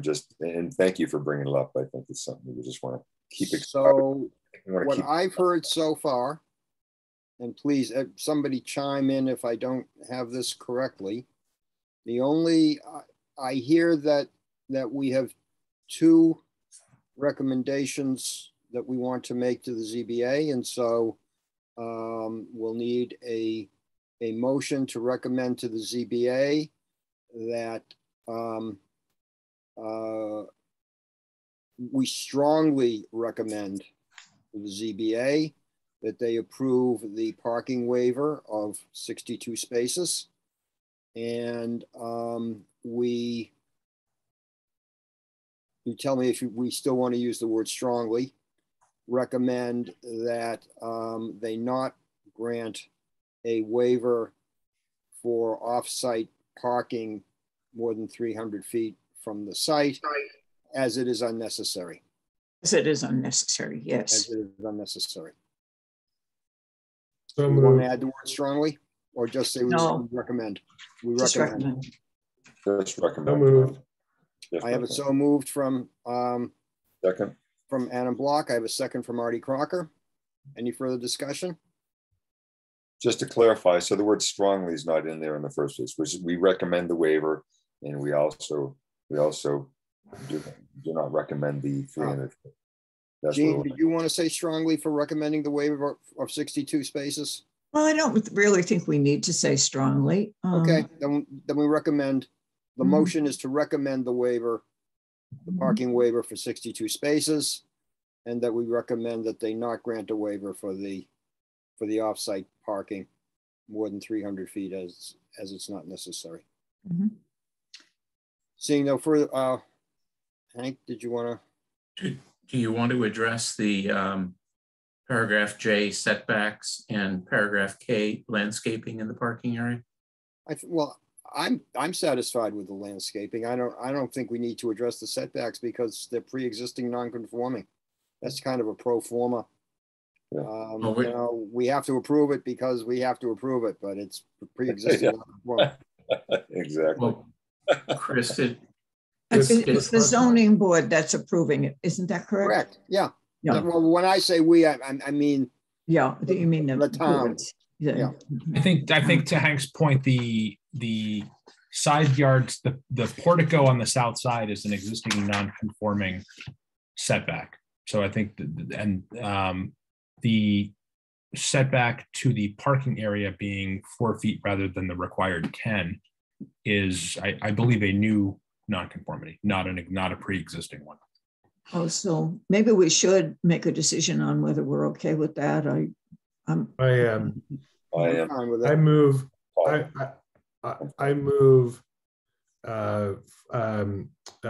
for acceptance of the rear setback on the south side of the building from 10 feet to 4 feet. Second. And I think there was also landscape strip around the edge. Is that correct, Mr. Heath? It's the amount of landscaping that is included within the interior of the parking area. Mm-hmm. I include. Right, that's the waiver because there is not sufficient interior landscaping to meet the regulation. And I agree that we don't want to lose the parking spaces that it would require to be lost if we required the landscaping to be there. We're down to 62 spaces. I think they need the 62 spaces. I hope they need the 62 spaces. Not that I'm encouraging people to drive there, but I hope that the public will be going there and using the building. And so. And I guess one last comment is I believe Adam may have referred to the parking setback waiver as being on the south side. I believe that's actually the east, but is that east side? East side. Right, not on the Highland Avenue was the north side, I believe, right? Highland Avenue is the west side. Highland Avenue is the west side. So the 4 foot is the east side or the south side? It looked to me like it was the south side. The parking setback waiver is, maybe it's better, easier just to refer to it as the Oakland Avenue side. Okay, that's the south side. Okay. No, that's the east side. I'm sorry, that's the west side. East side. East. East side. That's the east side. I get so confused in that area. And it was said that the design review board's comments regarding planting on the front would be responded to. Does that mean that when you present plans to the Zoning Board of Appeals, it will include those changes? Is that your intention? That's the intent. Yeah. Okay, then I don't think we need to comment on it because it'll be presented that way anyway, per the representation made here tonight. Okay, so we have 3 recommendations, the 2 on parking that I'm not going to reiterate again, and the 3rd with regard to the setbacks for the portico and for the parking area. That we recommend that they be approved. That all those requests be approved. So moved. So that's what we're voting on. So moved. Well, yes, we've already You've already. Well, now Natasha has seconded the motion that was previously always, they've all been made by Adam and previously seconded by. Then we don't, I don't need to. Seconded by Natasha. I thought everyone was kind of quiet, so I figured. Let's Thank move you, it forward. Natasha. Do you want to chime in and second and third the motion or? Yeah. No, I don't need to. I don't need I to. think it's at time all. to take the vote because I don't want to go too late tonight because we're going to go late again tomorrow night for town meeting. Please do, So- Paul. Let's move on. Artie, Aye. I'm calling on you on the vote. Aye. Jean, Aye. Adam, Aye. Natasha, Aye. is that Charlie McCarthy? Yes, that's exactly. And the chair votes aye. It's unanimous. Gentlemen, good to see you all. Thank you Good very luck. much. Thank you. Good for luck coming. Thank you. tomorrow night and with the project.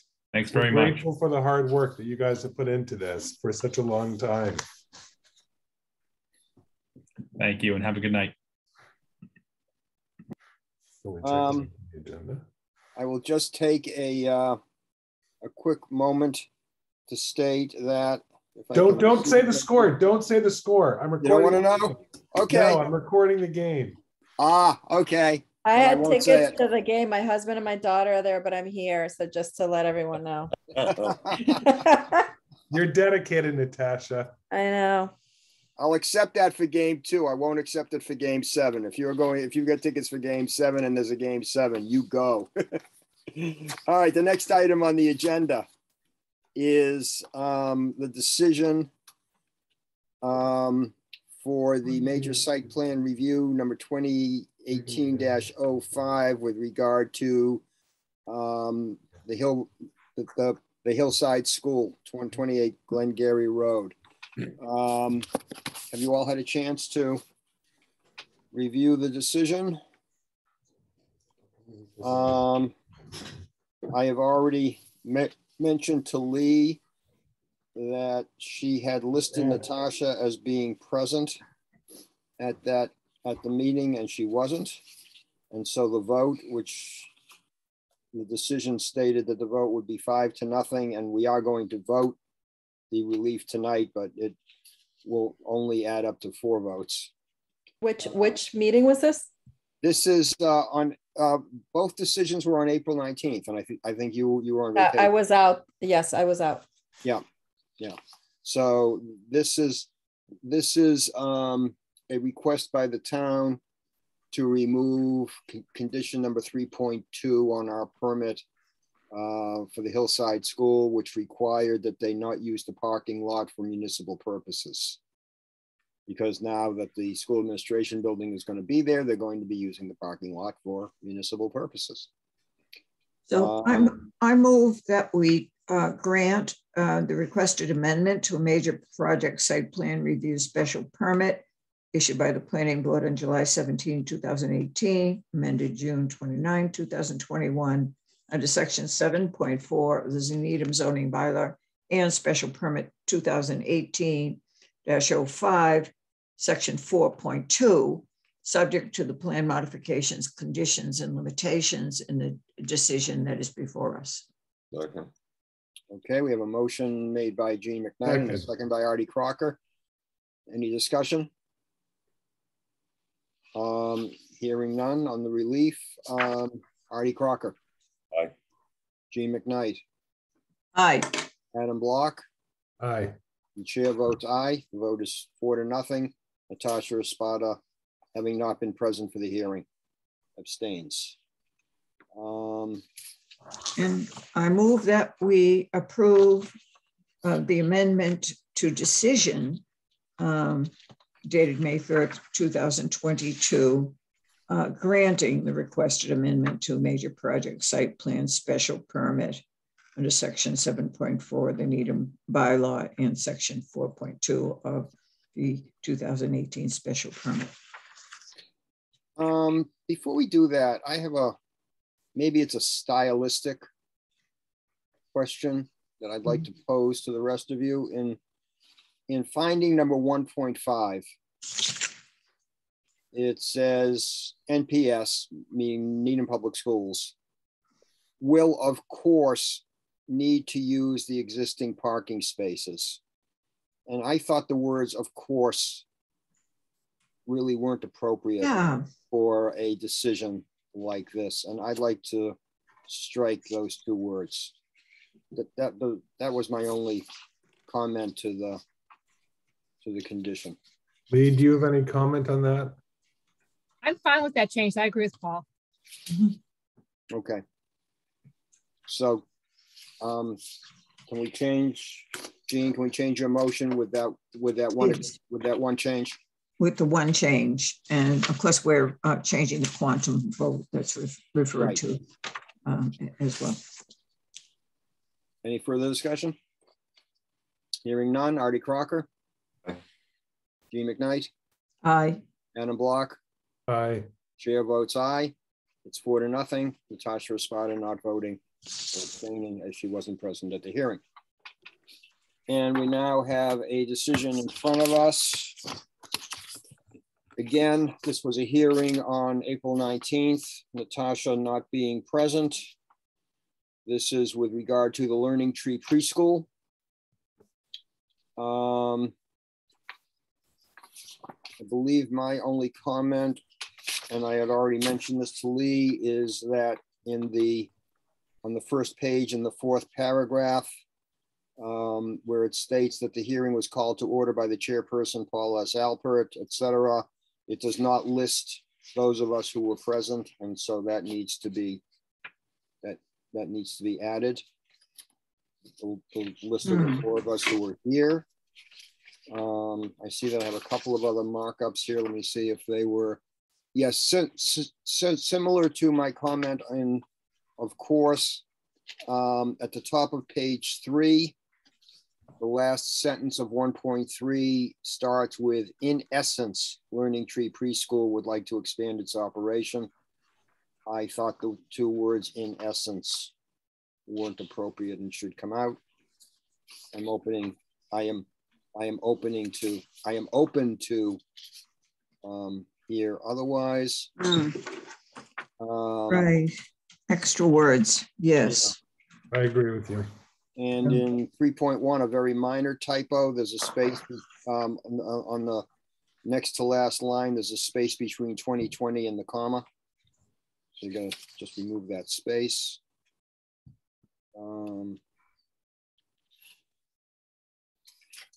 And those were my only changes. Anybody else have any comments, questions, changes?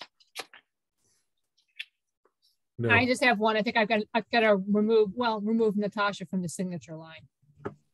That's a good idea. Okay. With those changes, can I have a motion?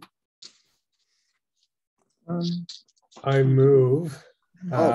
First we have to move the relief, Adam. Exactly. Yes. I move yes, just getting there. Thank you. I move the relief requested with respect to a major project site plan special permit amendment under section 7.4 of the Needham zoning bylaw and section 4.2 of the major project special permit number 2008-08 dated November 12, 2008, amended August 11, 2009, January 4, 2011, August 9, 2011, June 12, 2012, July 21, 2020, and the requested special permit under section 5.1.1.5 of the bylaw to waive strict adherence with the requirements of section 5.1.2 regarding parking.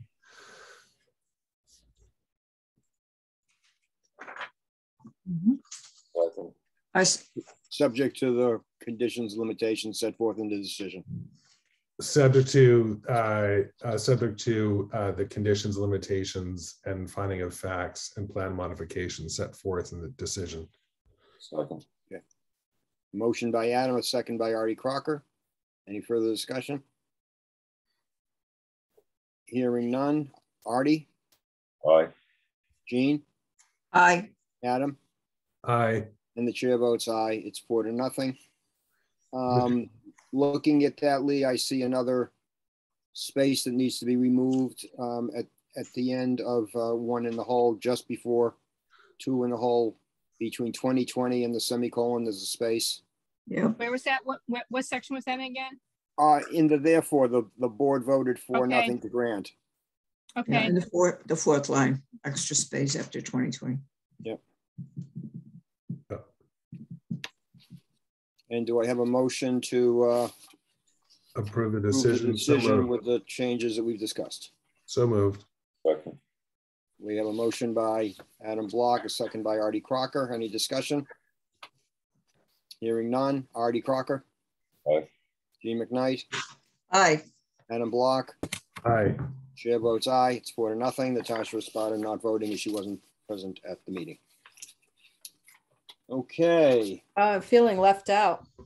I'm just then kidding. you should have been here. Next You time. missed a long meeting. Oh, so It wasn't sad. intended to be a long. I've been in plenty of those, Paul, but We're gonna soon change those. Yes, but Artie. we've had a lot going on. Indeed. Artie told me he wants to end every meeting by 10 o'clock. Right, Artie? Now that he's on the board. Artie, I'm Exactly. with you. I agree. Exactly. As long as we don't make up for it by having 8 a.m. meetings. Exactly. Yes. Yes. I mean, we can't start at 5 p.m. either. I think I'll intend to start at 7 sharp. It's fine with me. That means Okay. we're ending. Next item on our agenda is the revise the temporary outdoor seating plan to just change some dates, to extend it to April 1, 2023, to add today as an additional vote, and to add April 1, 2023 as the outside date. Lee, I thought this was already approved by the governor. It's Didn't been we do- approved by yes, And the the governor state has has. approved it, but we're just modifying our policy so that it's consistent with the governor's extension. We have been modifying our policy. We created this policy when COVID happened, and we've been modifying it every Right. time the governor extends it. So because he's extended it for another year, we're revising the policy to reflect that change in the law. And then did we not I thought also the purpose of changing our bylaw last time was to avoid having to do exactly this.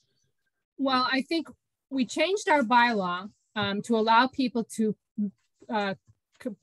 provide for their seating outdoors on a permanent basis. We didn't know if the governor was going to provide any extensions. So now he's provided an extension for an additional year. So people have an additional year to get things who basically set up at the beginning of COVID, have an additional year to convert over and make it permanent through the town's policy. So. But Right. wasn't,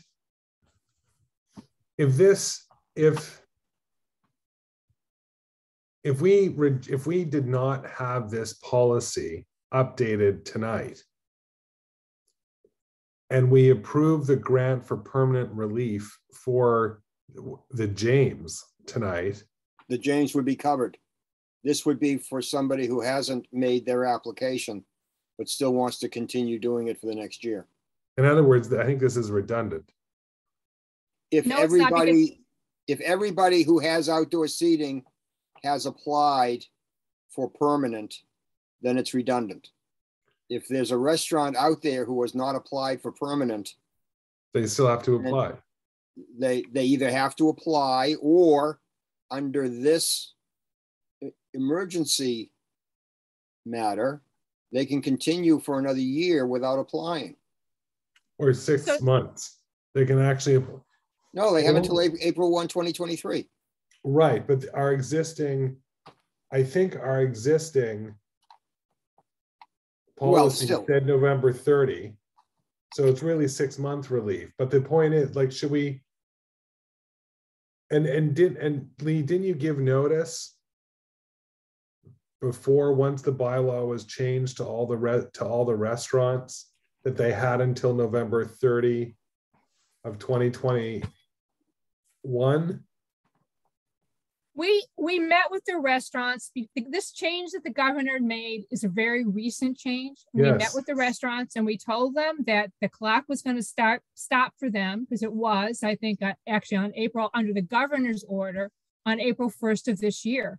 And we encouraged them to file and to make permanent, under the bylaw that we had adopted, their outdoor dining, if they wish to continue it past April 1st of this year. Yes.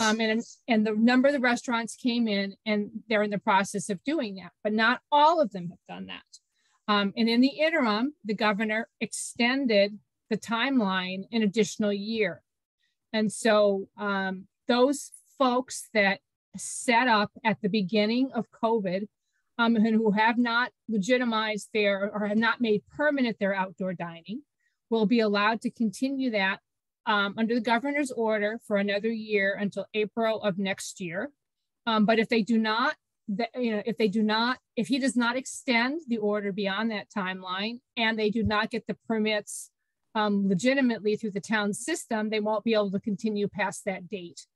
And the town is not allowing anybody who has not already set up under the original COVID designation to take advantage of this, of the governor's order. We're encouraging them to come through a process that makes it permanent through the town's regulatory system.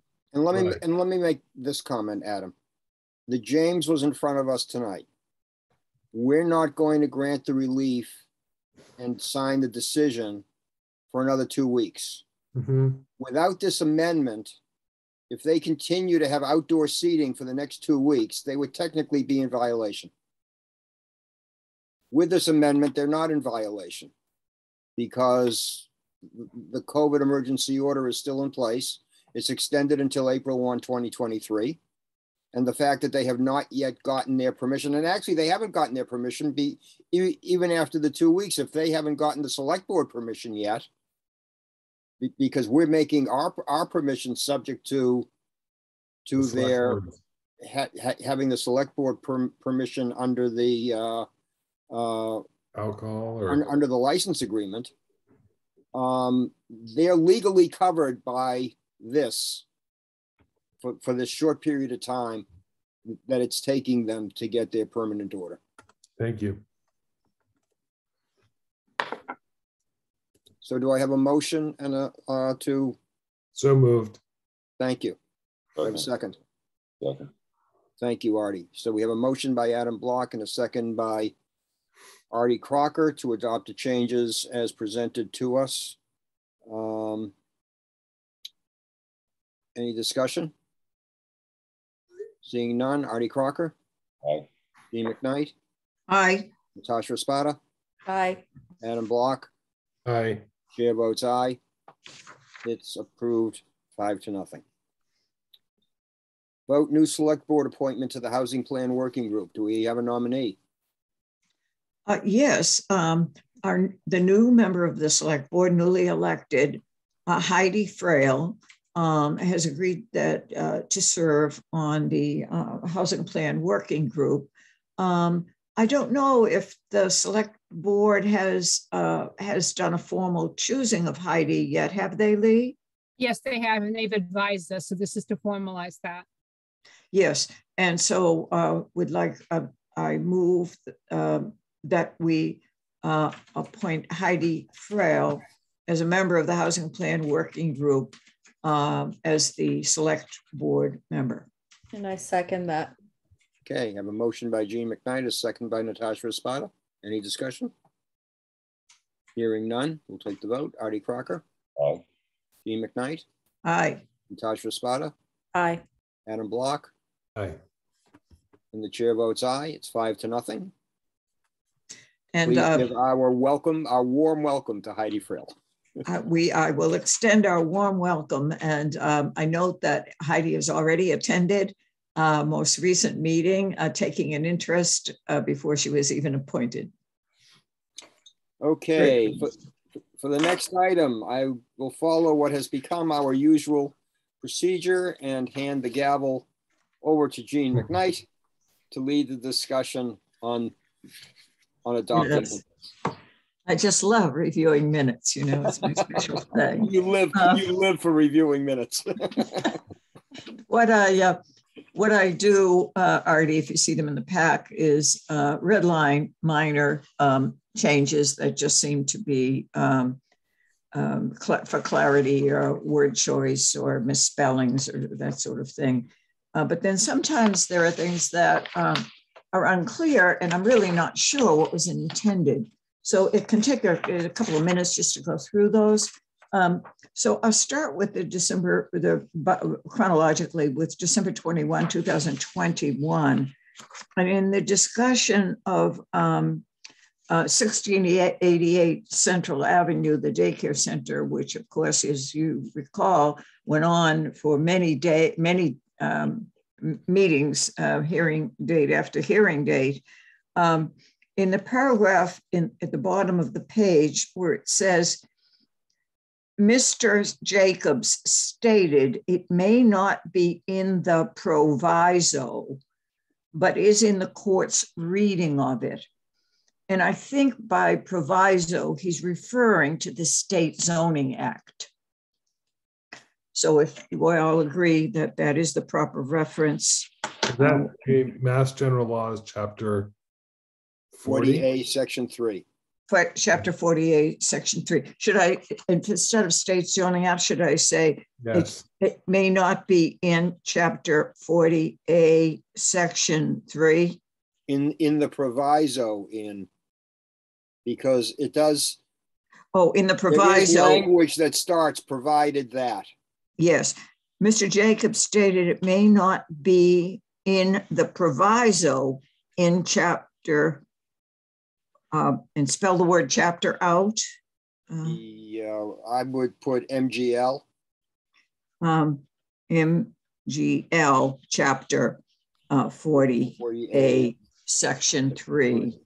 Okay, so thank you. And now the very next page at the top, a reference to the barn will be used exclusively for the daycare use and not necessarily for storage. I think we can. And I think what was meant is and not necessarily for storage only. I think we can. Is that what you think was meant, or should I just leave it alone? Mr. Alpert stated it has been acknowledged the barn will be used exclusively for the daycare use and not necessarily for storage. But in fact, it was stated that the daycare would be using it for storage. So no, they said that they might have some sort of like art classes in there or something. But they were something like that. Going to use it for storage also, right? Yes. Oh, absolutely. Yeah. So I just added only to that word and not necessarily for storage only. Only. Yeah. Is that okay? All right.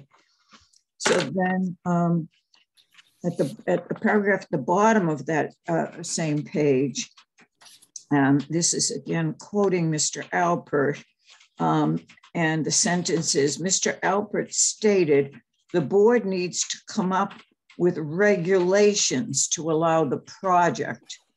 And I think what you meant was conditions. I mean, we don't come up with regulations. We don't come up with regulations, no. Right. Yeah, so the word is conditions. And then, no, wait. Okay. What was the word? Regulations? Yes. Yes. When we talk, don't the cases talk about reasonable regulations? It's always preceded by the word reasonable or unreasonable. That's true. The board, the permit granting authority, the board can issue reasonable regulations. Okay, so Mr. Alpert stated the board needs to come up with, shall I leave it alone as regulations or add the word reasonable? Yes, because the prior sentence says Mr. Block added, unless they have not met the burdens or to demonstrate the regulations are unreasonable. True. All right, so why don't I just leave it alone? Yep. Yes. Okay, hadn't noticed that other reference. So then at the bottom of the next page, and I'm really being careful on these minutes, you know, to make sure we're careful about them. At the very bottom of the page, it's talking about setbacks. Mr. Alpert commented, the setbacks there,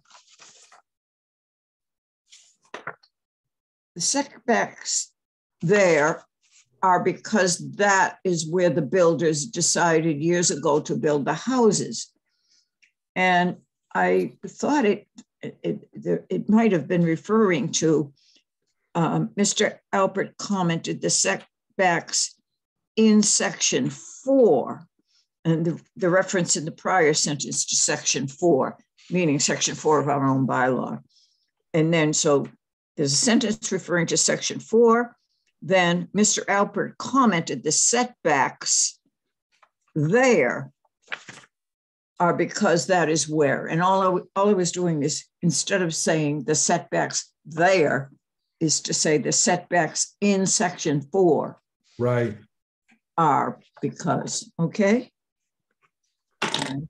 Then Mr. Jacobs, I don't know why the whole sentence is in yellow, because I only changed one word, but it's, Mr. Block noted that it would make you, excuse me. I simply thought that the two sentences were unclear, but I don't know what to do. I can just leave them alone. The two sentences I found to be unclear were, Mr. Jacobs stated the board could find the setback needs to be more than 64 feet, but he does not know how to make that clear. I remember that comment. Mr. Block noted that would be making a condition based on a subsequent condition, and that cannot be done. Is that what was said? I'll just leave it alone, but I don't understand it. I recall making that comment, but but in reference to something else. Because this was something that I think our town council had discussed, that we can't have a condition on a subsequent condition. Based on a subsequent event. Right. Yeah, based on a subsequent condition is kind of based on a condition based on a subsequent condition. Well, no. It was. I think the discussion was about the traffic, and we had a condition about traffic, namely whether or not to have the police detail. And then whether we were going to require it to continue was going to be based upon a further traffic study. That's actually not what this paragraph relates to, the setback and the front setback.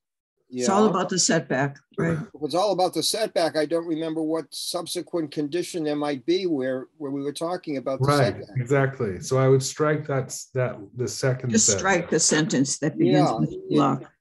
Yeah, it wasn't meant to be there. What Adam said, I think when Adam said it, we were talking about the parking, the traffic guard. That's right. Rather than moving that sentence, strike it here. Because I think our note taker is pretty good about following, being careful. But I'll leave in the sentence that says Mr. Jacobs stated the board could find the setback needs to be more than 64 feet. But he does not know how to make that clear. I mean, that's what he said. That's what he said. I guess that's what he said. So we'll it's not clear what he meant about not being clear. Right. So then now we move on to breweries. So in the first paragraph, and the person who is speaking here, Mr. Alpert stated that Mr. Jacobs said at the select board meeting, so this is probably following on to something Mr. Alpert said,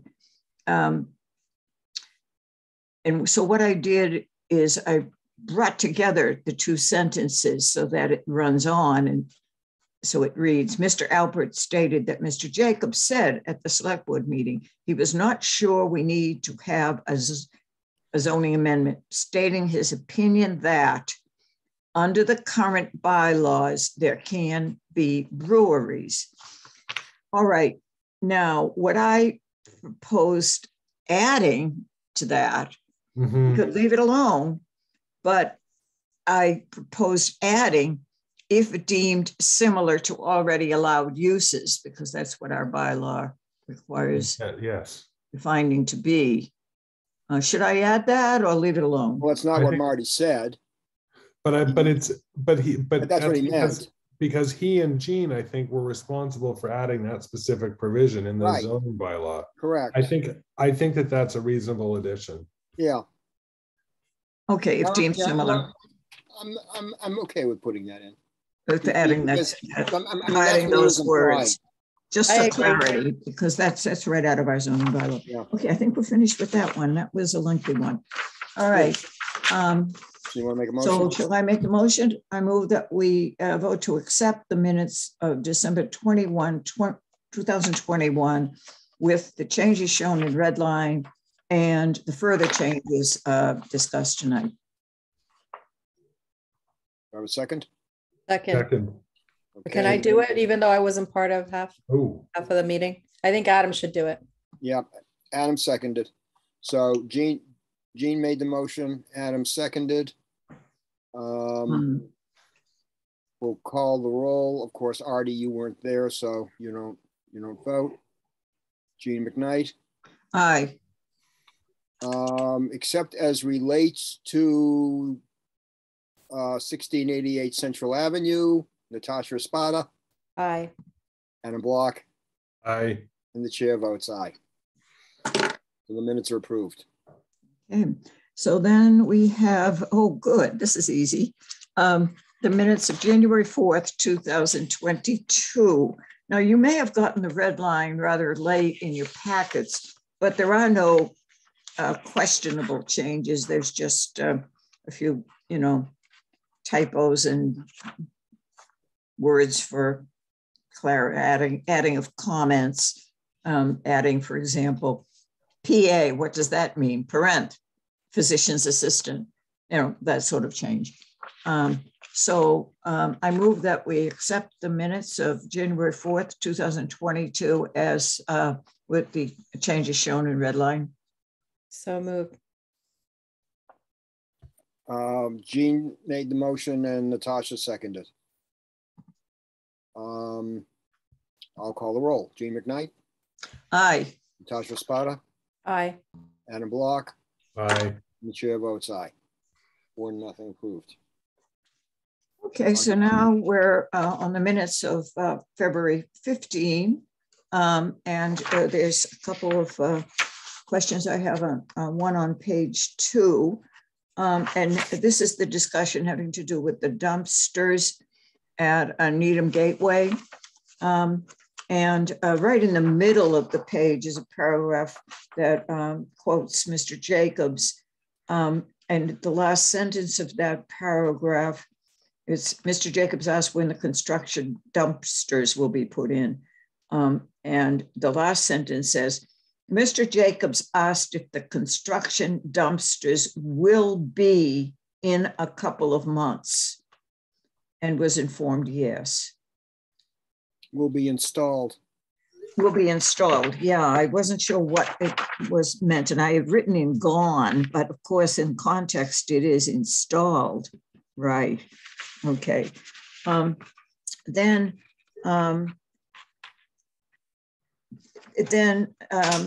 a paragraph, the second last paragraph on the second page that begins John Nagosian, and he identifies himself as representative and manager of all the abutting properties. In the last sentence, Mr. Jacobs stated, Mr. Moskowitz, that is the owner, conceded the dumpsters have been there about. Then it was not clear the number of years. I think it was 15. I think in context, it was 15 years. Now, why did I think that? It is 15 years, Jean. Yeah. 15 is the number that I remember too. Yeah. So I think there was maybe a typo. Yeah. Yeah, it said 5 years, and I think it should have been 15. No, 15. Yeah. Okay. All right. That's page 2, and then there was one thing on the 5th page. And this is the discussion of Emery Grover. Prior discussion of Emery Grover, the very last paragraph.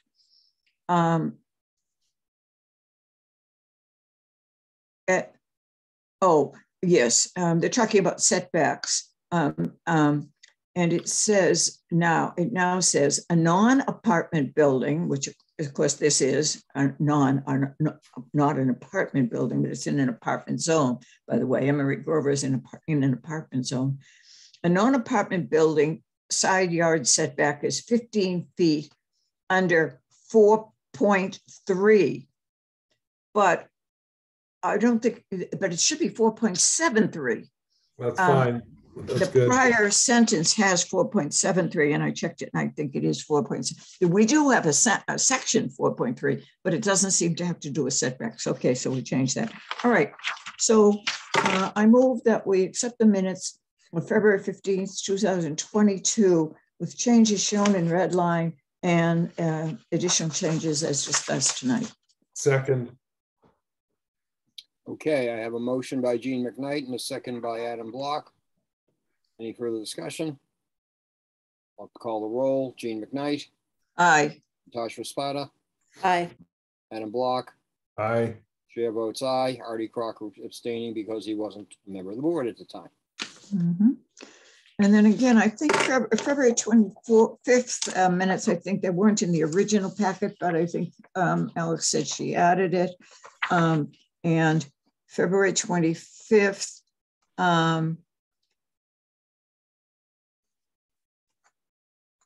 this is on the second paragraph.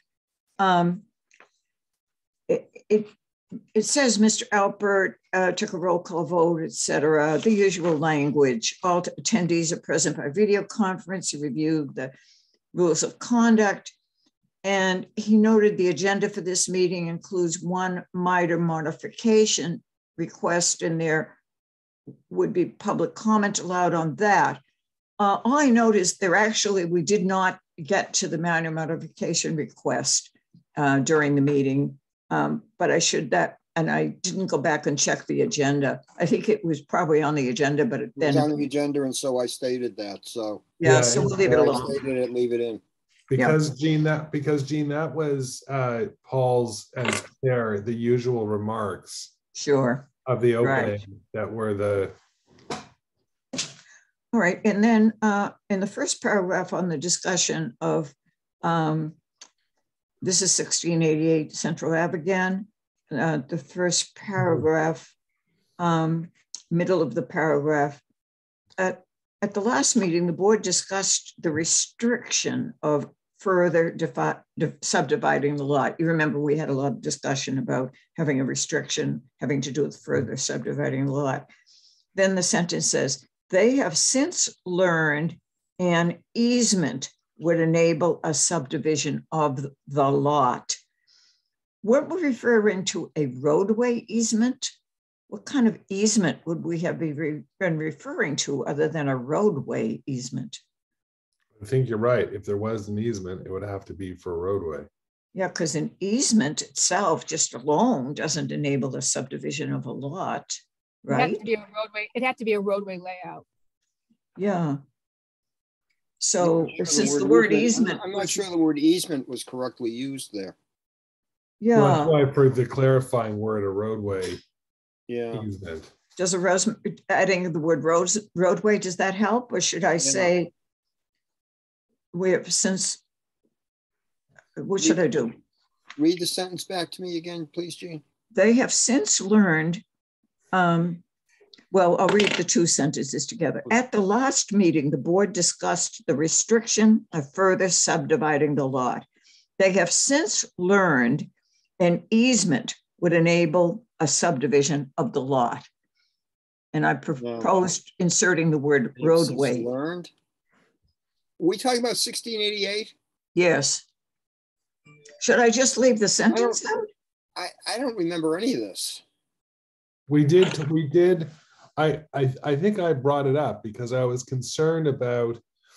Yeah, but we didn't recently learn anything. I mean, we knew that in order to subdivide the lot, you'd have to put a road in. Yeah, and it does. Then we grant waivers on the subdivision rules that we have for roads. We wind up allowing them to be narrower or things like that. But I recall having a fairly substantive conversation because I think, Lee, you said that there was a likelihood in the event the thing was subdivided in the back that the daycare lot could be or would likely be become non-compliant. And I should say that these are statements attributed to you, Adam, in that paragraph, right? Mr. Chair, may I ask something? This is simply for my edification. Sure. Can there be a driveway easement where there's simply a shared driveway going back to, it doesn't have to be this lot, any particular lot where there's a driveway easement of some kind? No, when does a driveway become a roadway? Exactly, that's the conundrum. In order to generate the frontage for the back, if you were going to generate frontage in the back, you'd have to do a layout under the subdivision control law, and the back lot would have to have frontage in order for it to be a buildable lot. So I don't know. And you can't have frontage on a driveway. You have to create a road. The frontage is only derived under the subdivision control law through the layout of a street. Which is to say you need a roadway laid out. Under the subdivision control law. Mm-hmm. So should I change that? They have since learned a roadway laid out and approved under the... It's the phrase "they have since learned" that bothers me. We've always known this. It's not like we learned something new that we didn't know before. I might have. That might have been. In your prior ignorance. I mean, I don't mind admitting it. I didn't. I mean, I was learning. Was it the neighbors that were saying that they had learned that they thought that an easement could generate a buildable lot in the back, and you were responding to that? Neighbors have could be, because the paragraph refers to Adam thanking Holly Clark, Joe Abrisi, and the attorney for Greg Darish for their submissions. All submissions will be included and all comments have been reviewed. And then at the last, although the first, sometimes two subjects are put in the same paragraph. I sometimes try to separate them. But I think the thanking of these people didn't necessarily have to do with that issue. No, it was general. There was a general thanks to them for their comments. And then, in fact, let's make it a different paragraph. At the last meeting, the board discussed the restriction of further subdividing the lot. I can leave the sentence out that we're discussing and just move on to say, he asked town council about this. I think I should say Mr. Block, because he's the one who had been speaking. Mr. Block asked town council about this. He read town council Christopher Heath's response. We don't need that sentence about an easement if we want to just leave it out. Okay. Let's just, otherwise we have to expand it now to all kinds of words that weren't necessarily said at the meeting. Okay. That's an easy solution. So we're going to put in a paragraph. You got that, Lee, to separate the two parts of that paragraph that I have it. First to just the thanking, and then the one that begins at the last meeting, the board discussed the restriction. That's a new paragraph. And we just take that sentence out. Okay, we're almost finished. Let's go to page 4.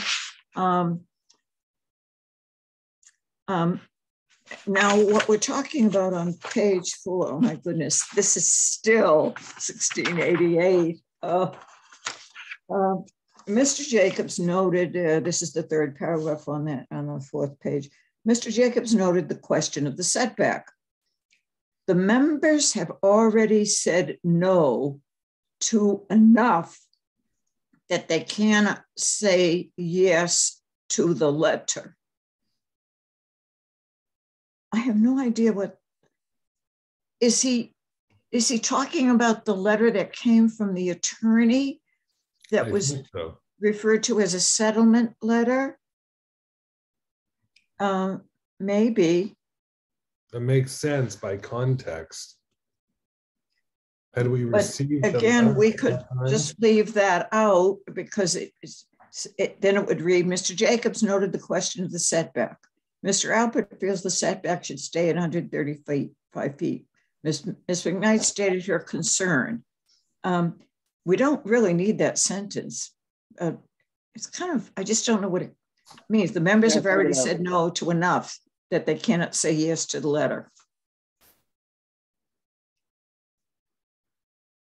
It seems out of place in context. Because in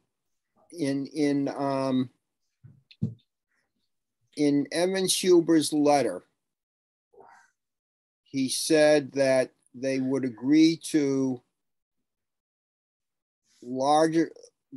they would agree to an 80-foot setback if we agree to all these other things. Mm-hmm. And we had already discussed a lot of those other things and said no to them.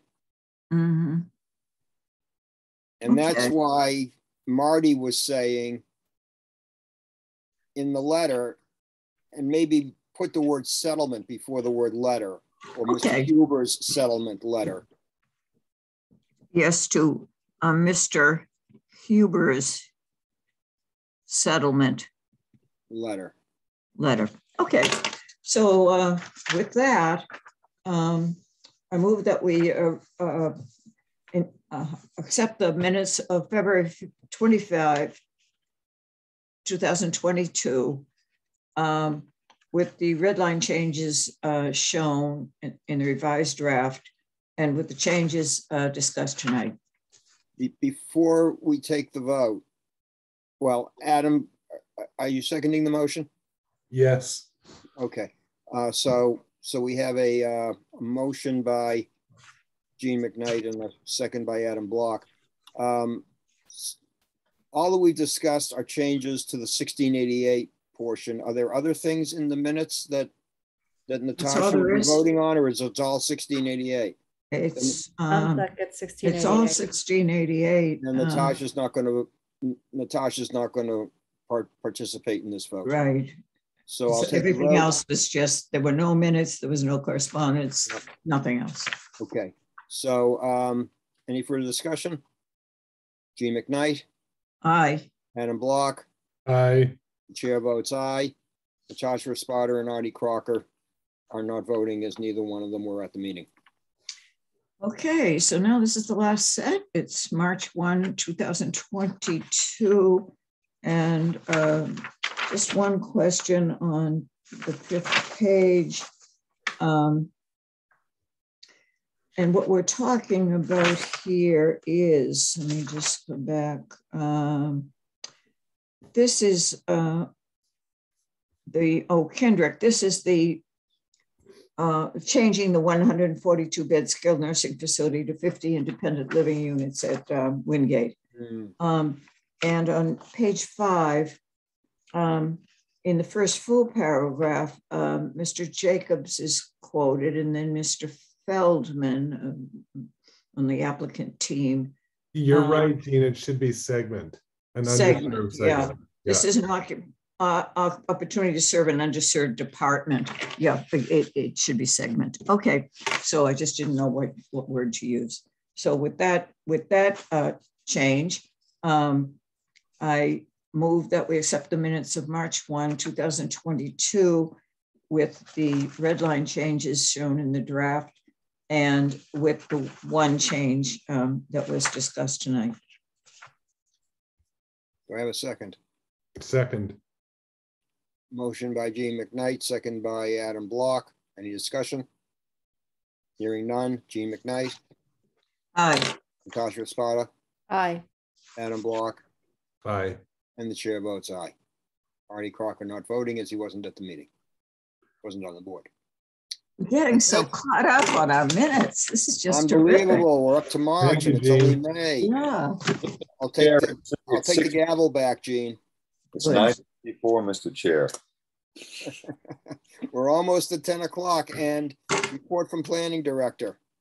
Well, I included in your agenda package a copy of the town's response on the environmental notification form that was filed by for the property for the Highland Science Center at 557 Highland Avenue, which includes essentially the comments from the DPW department and the comments that I worked with Rebecca Brown on preparing from GPI on the traffic piece.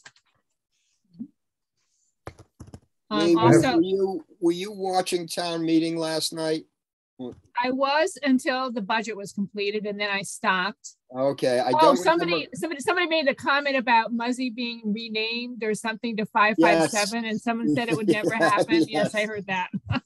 And so now we have a different name, the Highland Science Center. That's what this. Yes, that's what they're calling the project. And I think so. Yeah. That kind of assumes that their tenants are going to be. Yes, because they're building it out. Because they're building it out as an office lab. Yeah, but I thought I had read that they're kind of hedging their bets in case they don't get those tenants. Are also building it so that they can just have offices. Yes, that's what I've been told by Mr. That's what they're going to call it, huh? Well, yes. I'm going to refer to it as the Muzzy site. I didn't I read that they're going to design the buildings with such heights that could be used, the height of the stories, that it could be used either for labs or office. Yeah. Just a comment on it is that there was some place where Kate Fitzpatrick stated that the parcel was being used as a dealership, and the dealership is long gone. Those buildings have been razed, R-A-Z-E-D. So I don't know that sentence that just struck me. I went, that sentence isn't true. It was. It was. No, but she didn't say was, she said is. Yeah, currently is opposed to saying previously. Well, I guess I'm responsible. I wrote the letter for her, so I take ownership of that. Is there anything remarkable that about what's referred to in here that we should really keep in mind going forward? I assume it's going to be part of our package for the June. Yes, and GPI is basically going to is doing the review now on the site plan, and I will get a revised version, I think, of this letter. I think one comment that was raised by the engineering department is that the plan that they presented shows basically anticipates, roadway widenings at the intersection of Highland and Gould.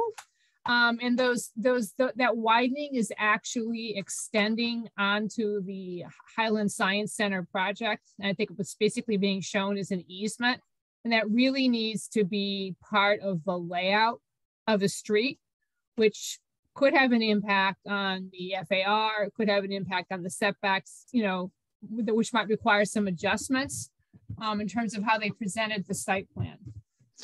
Lee, are you speaking of the takings that were already made by the state in connection with the highway work recently?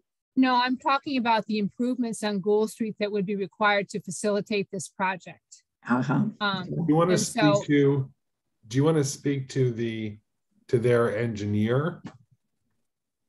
That was just, no, we've made that comment to them. I mean, Jean asked me if there was anything in the comments from the town in this letter or in the comments the GPI had made in these documents that I would want to call your attention to. And I think that was one that I wanted just to make sure you were aware of.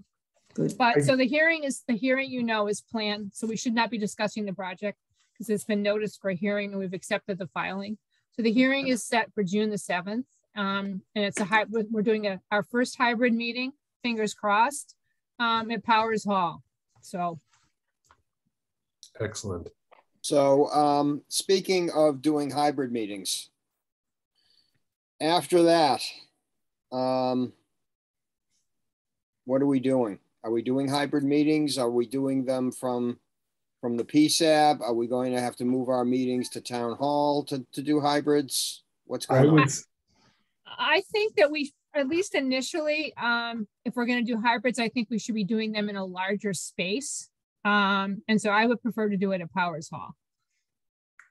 Can we get Powers Hall for? We've reached out. Yes, we have.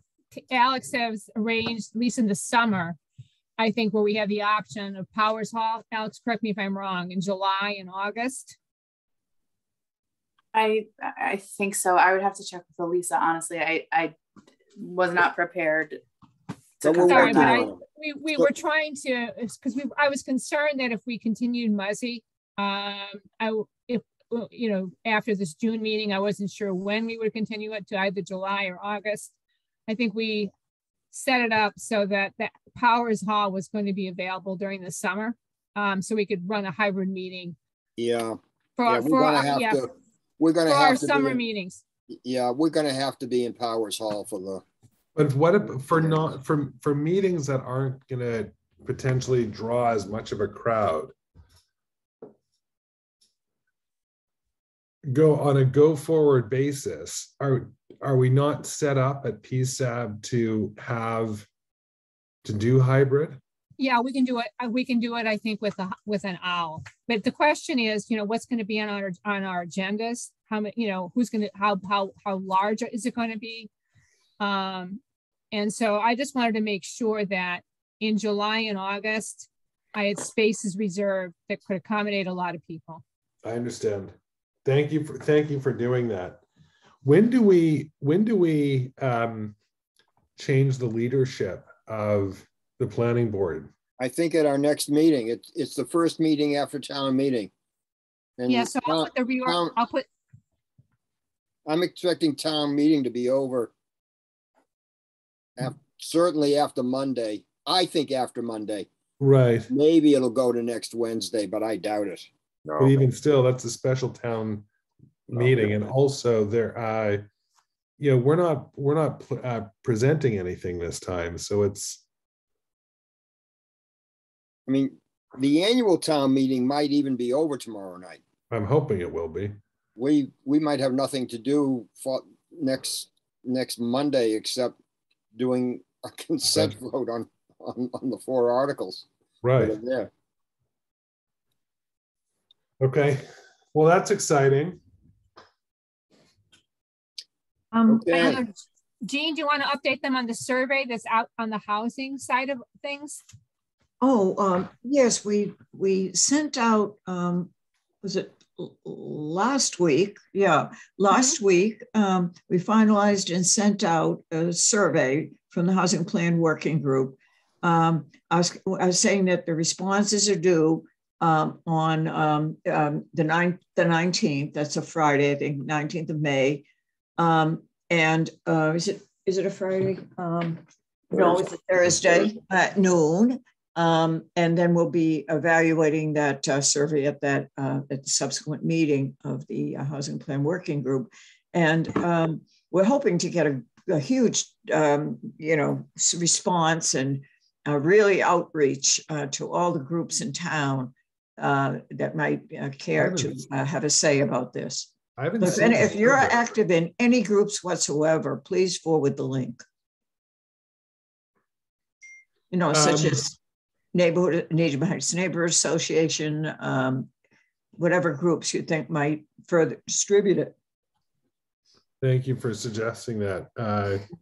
and I'll talk to the board about it. I haven't seen a copy of it myself. What's the plan? Where are you with where is the subcommittee, the select committee on the housing plan? Where are we in the process? Well, what are you studying? Are you looking at doing a two-stage recommendation? Are you looking at any early recommendations for changes in the zoning bylaw? We're not likely to have a draft housing plan and have a public meeting to present it and get comments on it until October. Right now, I guess the 2020 census data is finally set. For a long time it was only not quite final.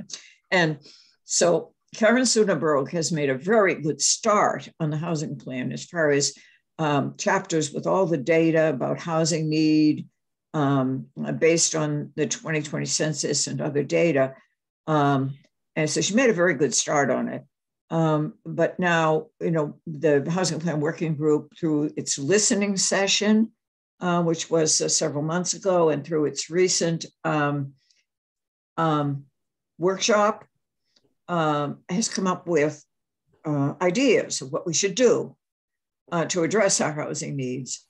And then put a lot of those ideas, are the ones that were most often mentioned in this survey, and we're looking for the response. And then we'll take into account that response. Now, we also have to take into account the new the MBTA, the communities law, and whatever comes up as the final regulations.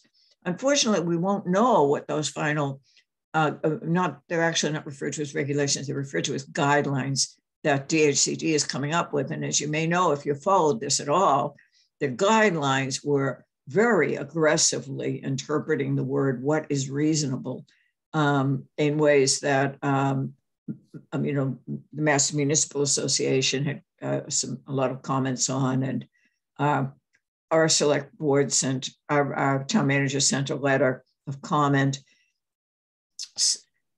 really focused on Needham being characterized as a bus service community when we're really a commuter rail community, clearly. There's a big difference. If you're a bus community, 20% of your existing, and I think we have about 11,500 housing units in our town, 20% would have to, zone to allow for 2,500 or something new housing units within a half mile, or at least most of it would have to be within a half mile. Very unreasonable standards. On the other hand, if we're characterized as we should be as a commuter rail community, our standard would be 15%, which is a little more achievable. And then the other thing is the time frame. I mean, they're expecting towns to respond with zoning changes at their very next year. And that's just not possible for towns to act that quickly. Dean, if I may ask a question. Yeah. Is there any sentiment on your committee to just decide to not take part? Certainly not on expressed by anybody on the Housing Plan Working Group, nor on our Board of Selectmen, our select board, excuse me. We've been cooperative. Lee can speak to that, to all the efforts the town has been making to understand what needs to be done to comply, rather than coming up with objections. Am I saying that right, Lee? Yeah, I think the town, the sentiment that I'm hearing, the policy direction that I'm hearing is that the town wants to come up with a plan that's responsive to the new law, and to kind of accept its regional responsibility. I think that's pretty. Let me just put in my personal opinion that I am in full accord with the objectives of the intention of this bill. And I would love to see Needham do what it can to have this transit housing in somewhat of the form that the statute is requiring. So Mr. However, Chair? the penalty for not adopting this statute is not so onerous. It's not getting certain amounts of money from 2 state agencies where we didn't get much money from them in the past to begin with. And there's no guarantee that we'll get much money from them in the future. I agree with all of the sentiments, but I think everything that the statute requires has to be of right, should be done by special permit.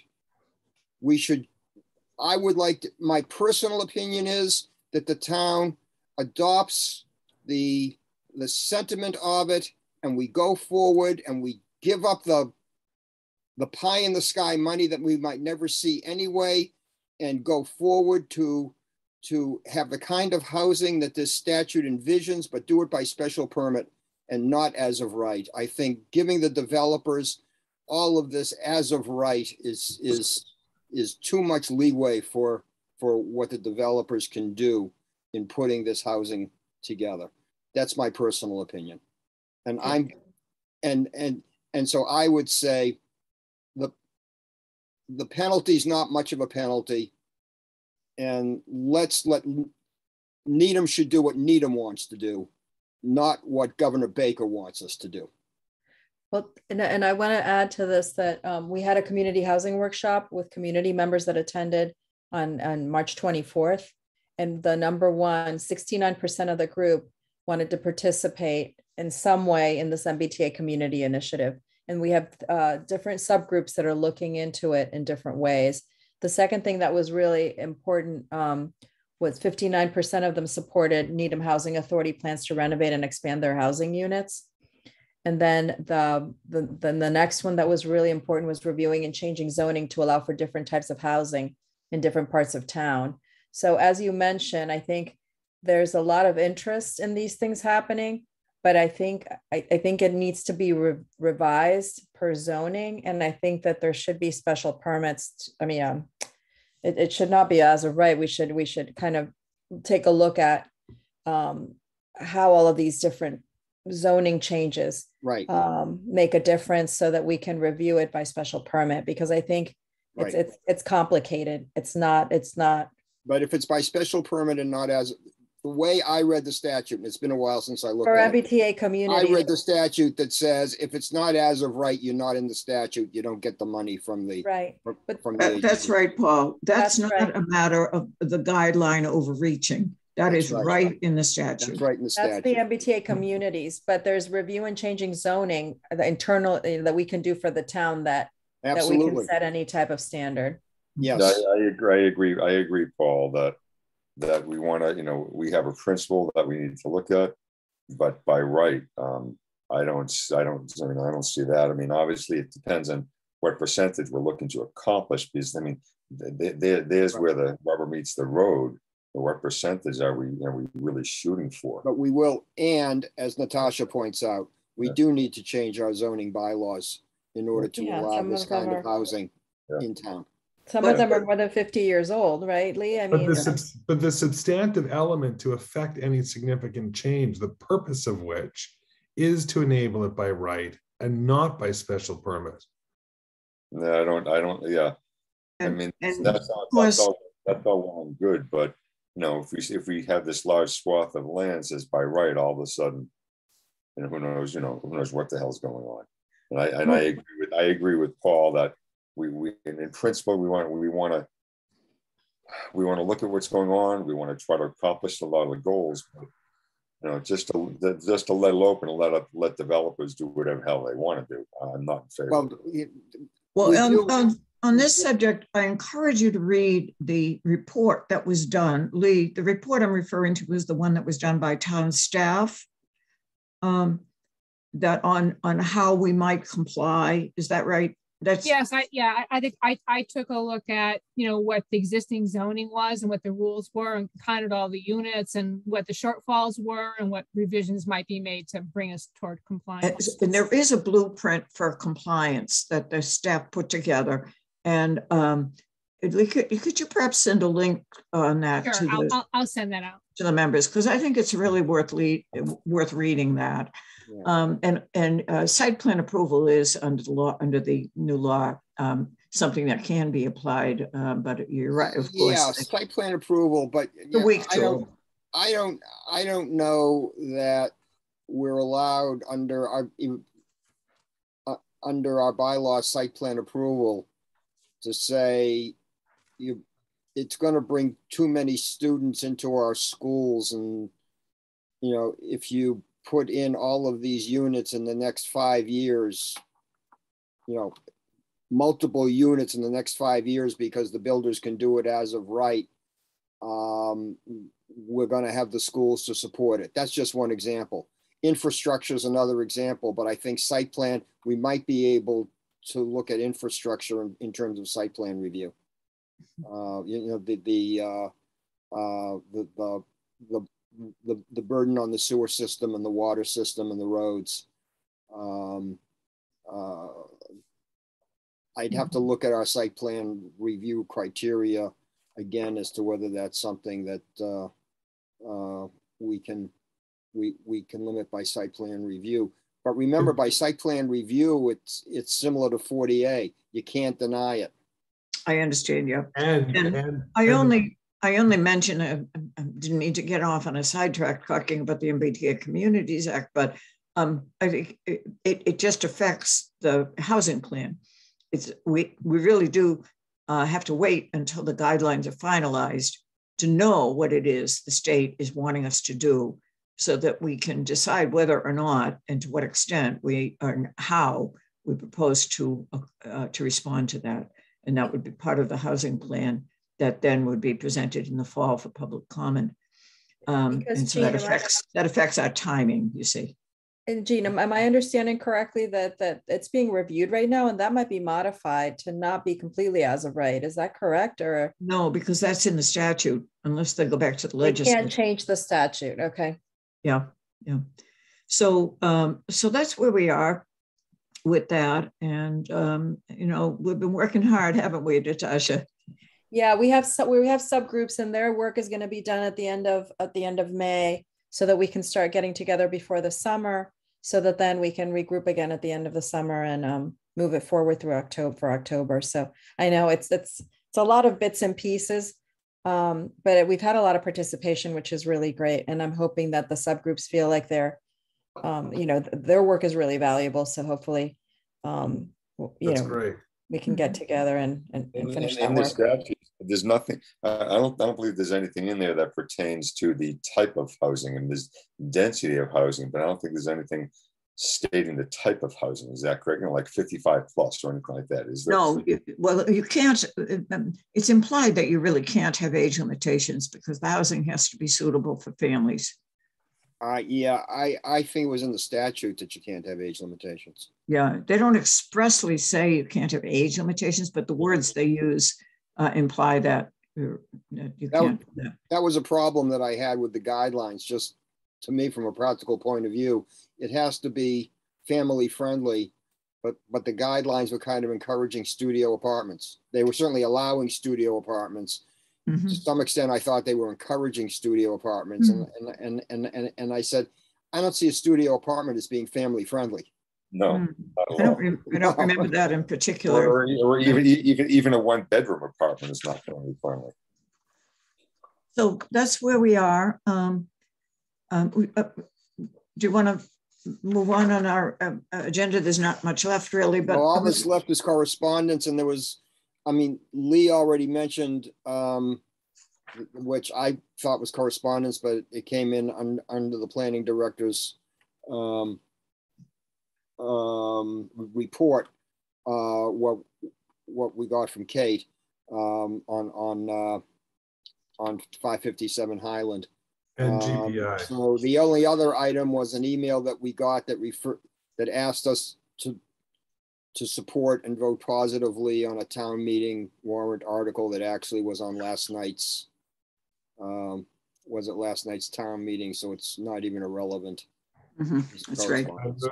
I moved but did we have in our packet, for some reason I have it clipped in my printout of the packet, the Town of Needham Sewer System Impact Program Regulations. Why is that in our packet? That was included in the response to the ENF. Oh, okay. Should have clipped that onto there. All right. I intend to make a comment at town meeting with regard to the article that has to do with public works capital projects on wastewater, because the explanation for that spending, I mean, not waste, we're not sewage disposal, but stormwater, I should have said stormwater improvements.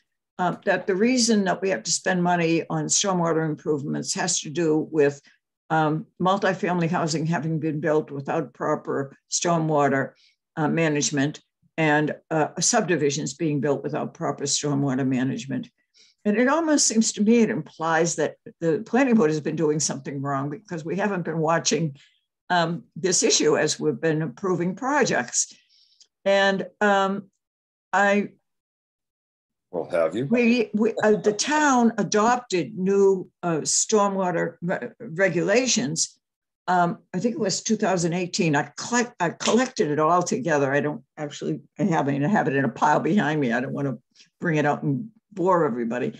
But, you know, the town has addressed these through the new NPDES regulations. So the only point I want to make is it may be that, you know, in decades past, the town wasn't addressing the need for on-site storage of stormwater and mitigation of stormwater, but we certainly are doing so now.